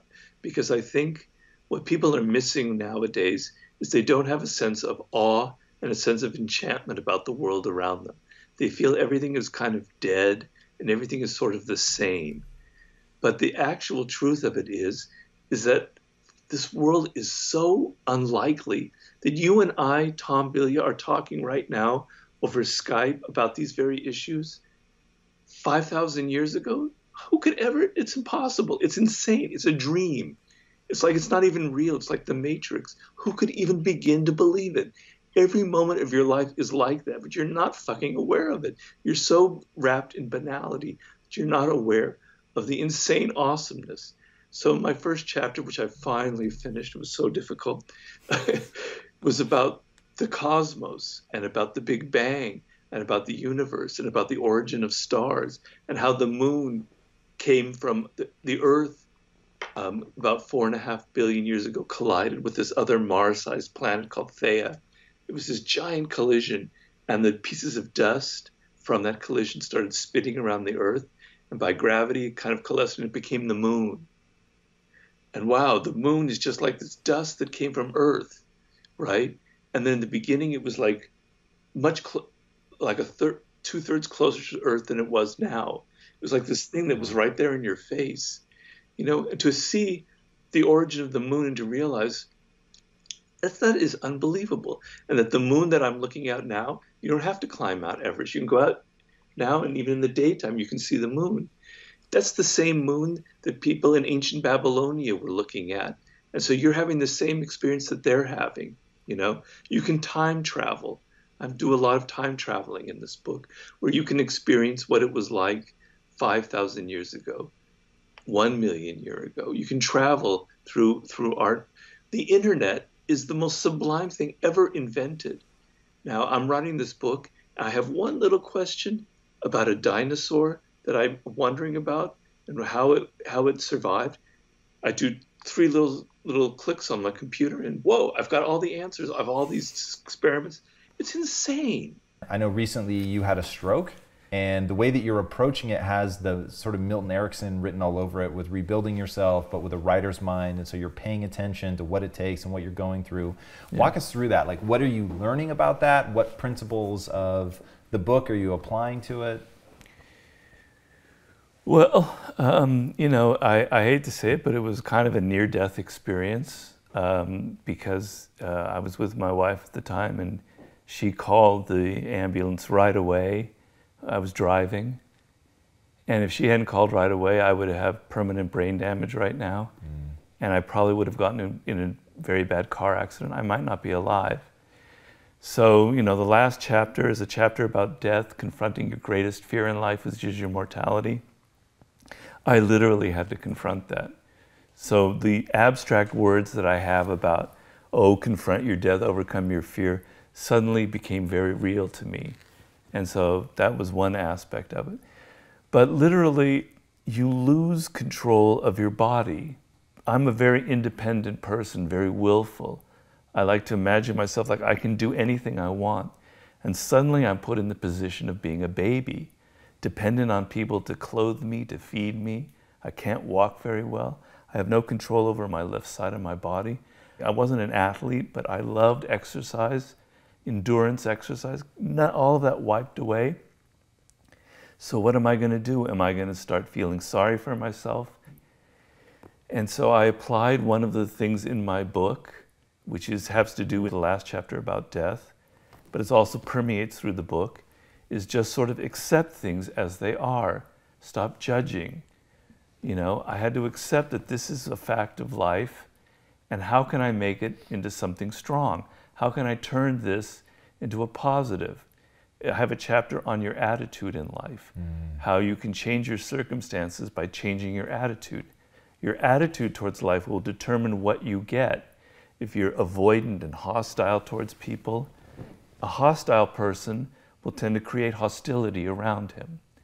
So how can I alter my attitude? And it's a struggle every single day. I have to be incredibly patient, and I'm not a patient person. It takes me 10 minutes to put on a t-shirt to be able to get my left arm through that sleeve. Damn it, I'm not somebody who's patient. And I've had to develop patience. I've had to overcome all of these sort of negative qualities in myself. So if I talk in the book about overcoming your own nature, damn man, that was fucking slammed into my face, right? I had to overcome my frustration, my lack of patience, my willfulness, the fact that I always have to do things myself, you know, and then I had to confront the fact that I could easily have died, but I didn't. I'm alive, so I can learn from this. I'm learning a lot, and I'm going to rebuild my body. I'm going to rebuild it. I've come a long way, so like a month ago, I was pretty bad. I'm able to walk now fairly well. In 4 months from now, I'm going to be swimming again. In 6 months, I'm going to be jogging. I'm going to be back to where I was. Nothing will stop me. But I have to overcome all of my deficiencies and all of these weaknesses that I have built up over the years. Yeah, that is, needless to say, that's a long, difficult road. How do you, or what tools do you use to reset your mind every day as you're going through this, and paralleling that maybe to the Chekhov story in the book, and how what he overcame, it was really extraordinary, being beaten by his father all the time, and that he goes on to be the guy that isn't bitter, was pretty extraordinary. What mechanisms do you use to reset every day? I meditate every morning. I've been doing that for several years, for 8 years now religiously. And in those meditations, I confront myself. So I'm sitting there meditating, and my meditation is all about emptying the mind, but it's impossible to empty the mind. So as you're meditating, thoughts come to you, anxieties, worries, resentments. I've trained myself to question where they are. Each time I feel anger at my sibling or my mother or friend for saying something that I misinterpreted, I go, that's your ego speaking. These people weren't saying something that was personal. You just have your ego, which is always getting in your way. Question it. So question my impatience, my frustrations, etc. The meditation has really helped me.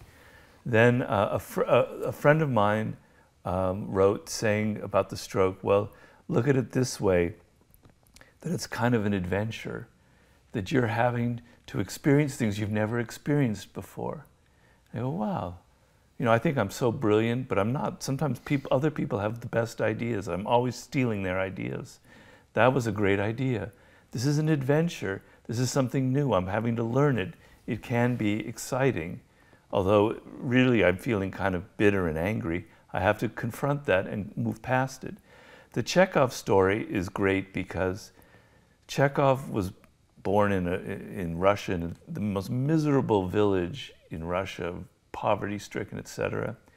Really cold, and no streets weren't paved, and wild dogs ran through the streets, and you could fall into a pothole and drown. And his father beat him every morning, practically, and his siblings were a mess. And then suddenly, two of the brothers ran off to Moscow, and then the father decided to follow them. And the rest of the family basically abandoned Anton Chekhov at the age of 18 or 16 in this miserable little town, and he had to fend for himself. And he started becoming really bitter, like, why me? Why did I have this awful family, this horrible abusive father, this mother who won't stand up for herself, this drunken brother, why me? And he got angry, and then he suddenly got sick of this story in his mind, and he goes, maybe I need to look at this totally differently. You know, I don't want to be like this the rest of my life. And so he decided that what he would do is he would try and understand his father instead of judging him. And he went through a process where my father was born a serf. We got freed later on, but he was basically a slave. His father beat him. He was never allowed to go into the kind of work that he wanted to. So no wonder he became an alcoholic who beat me. He can't help it. Instead of hating him, I'm going to love my father.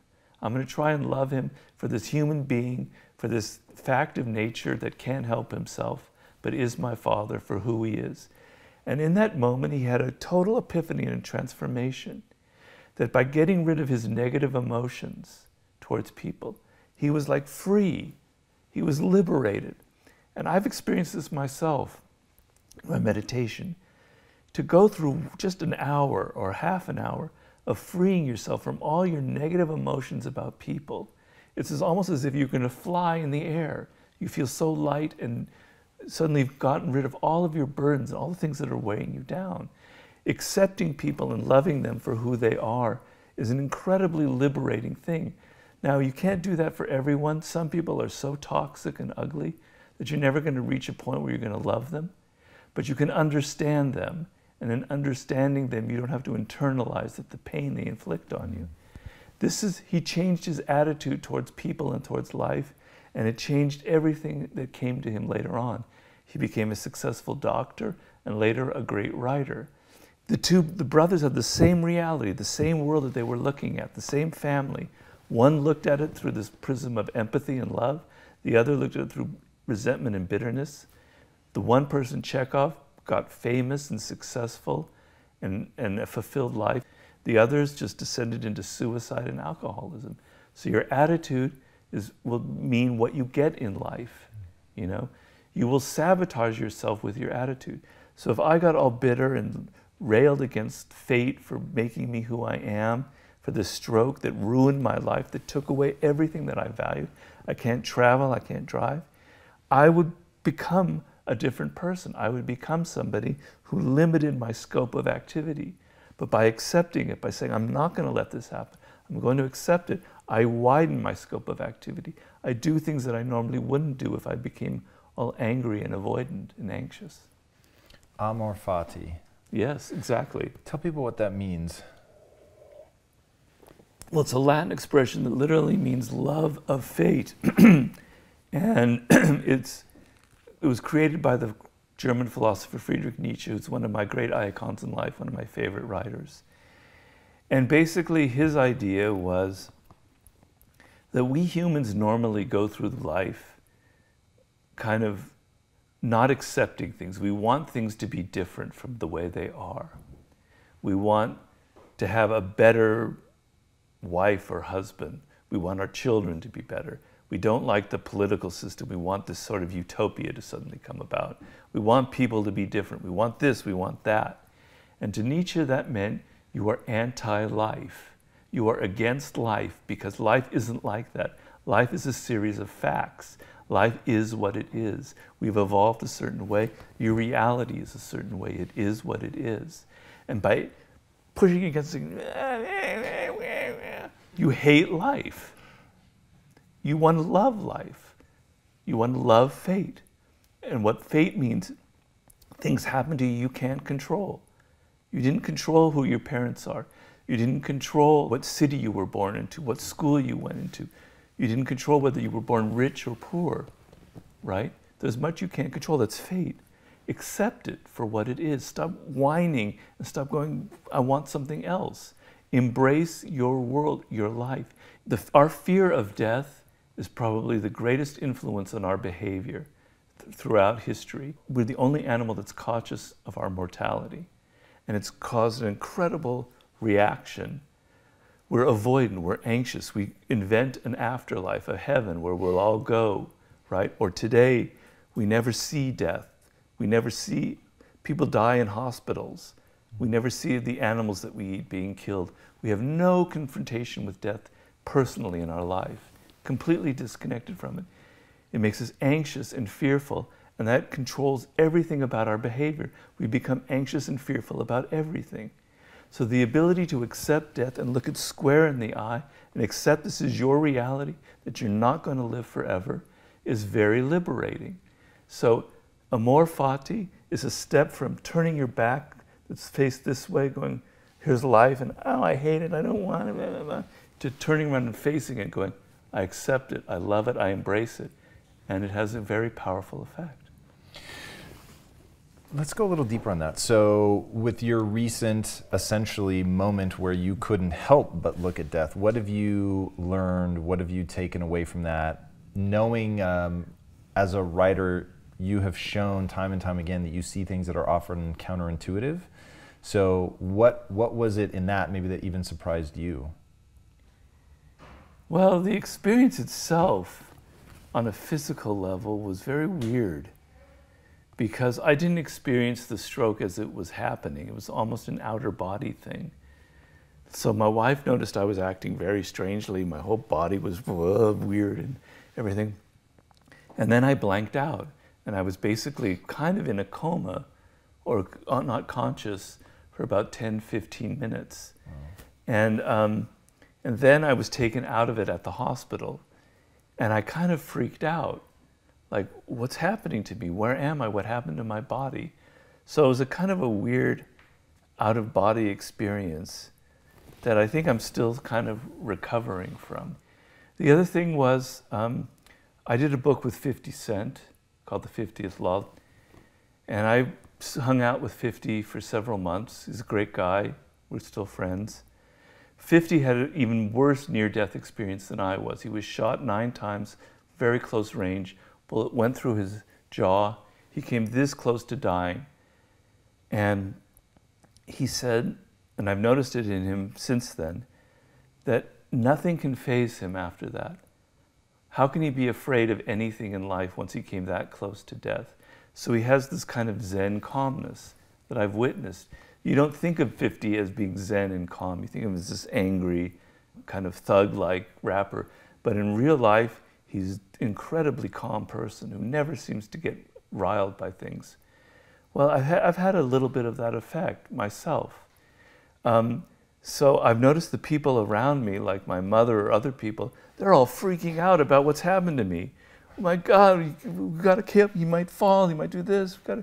And I don't care really. I feel calm. I feel more calm than I felt in a long time. So that was kind of a counterintuitive thing that I wasn't expecting. Now, is that because you feel like there's nothing left to take away? Now every day is a gift? Or what is the calmness born of? It's definitely that. And then it helps the fact that I've written, this is my 6th book. The Laws of Human Nature was sort of like my ultimate, I like vomited out of me everything that I had built over the last 20 years into this one book, all the things I've learned, all my anger, I got it out into this one book. So if I die, I don't have any regrets. You know, yeah, I'd like to write a 7th and an 8th book. I have other ideas, but I could die and I'm okay. I lived a great life. And I talk a lot about that in Mastery and in this book, that the worst feeling in the world is to be facing death and to think, damn it, I've wasted my life. And I want people out there to realize that if you're 20s and your 30s, you don't want to reach that point. You don't want to waste your time and become 55, 58, have a stroke, face death, and what have you done? Nothing. You've moved from job to job. You tried this, you tried that with half an energy. You really have nothing to look back on. That's the worst feeling. So, you know, I don't have that problem, I don't think. So that's part of how I'm able to stay calm. But the other thing is you say, bring it on, what worse can happen? I've already experienced it, you know? I'm somebody who has a great deal of fear of death, and now I had to deal with it. So, it's all right. It's not that bad, I can handle it. When infotech merges with biotech, what you get is the ability to create algorithms that understand me better than I understand myself.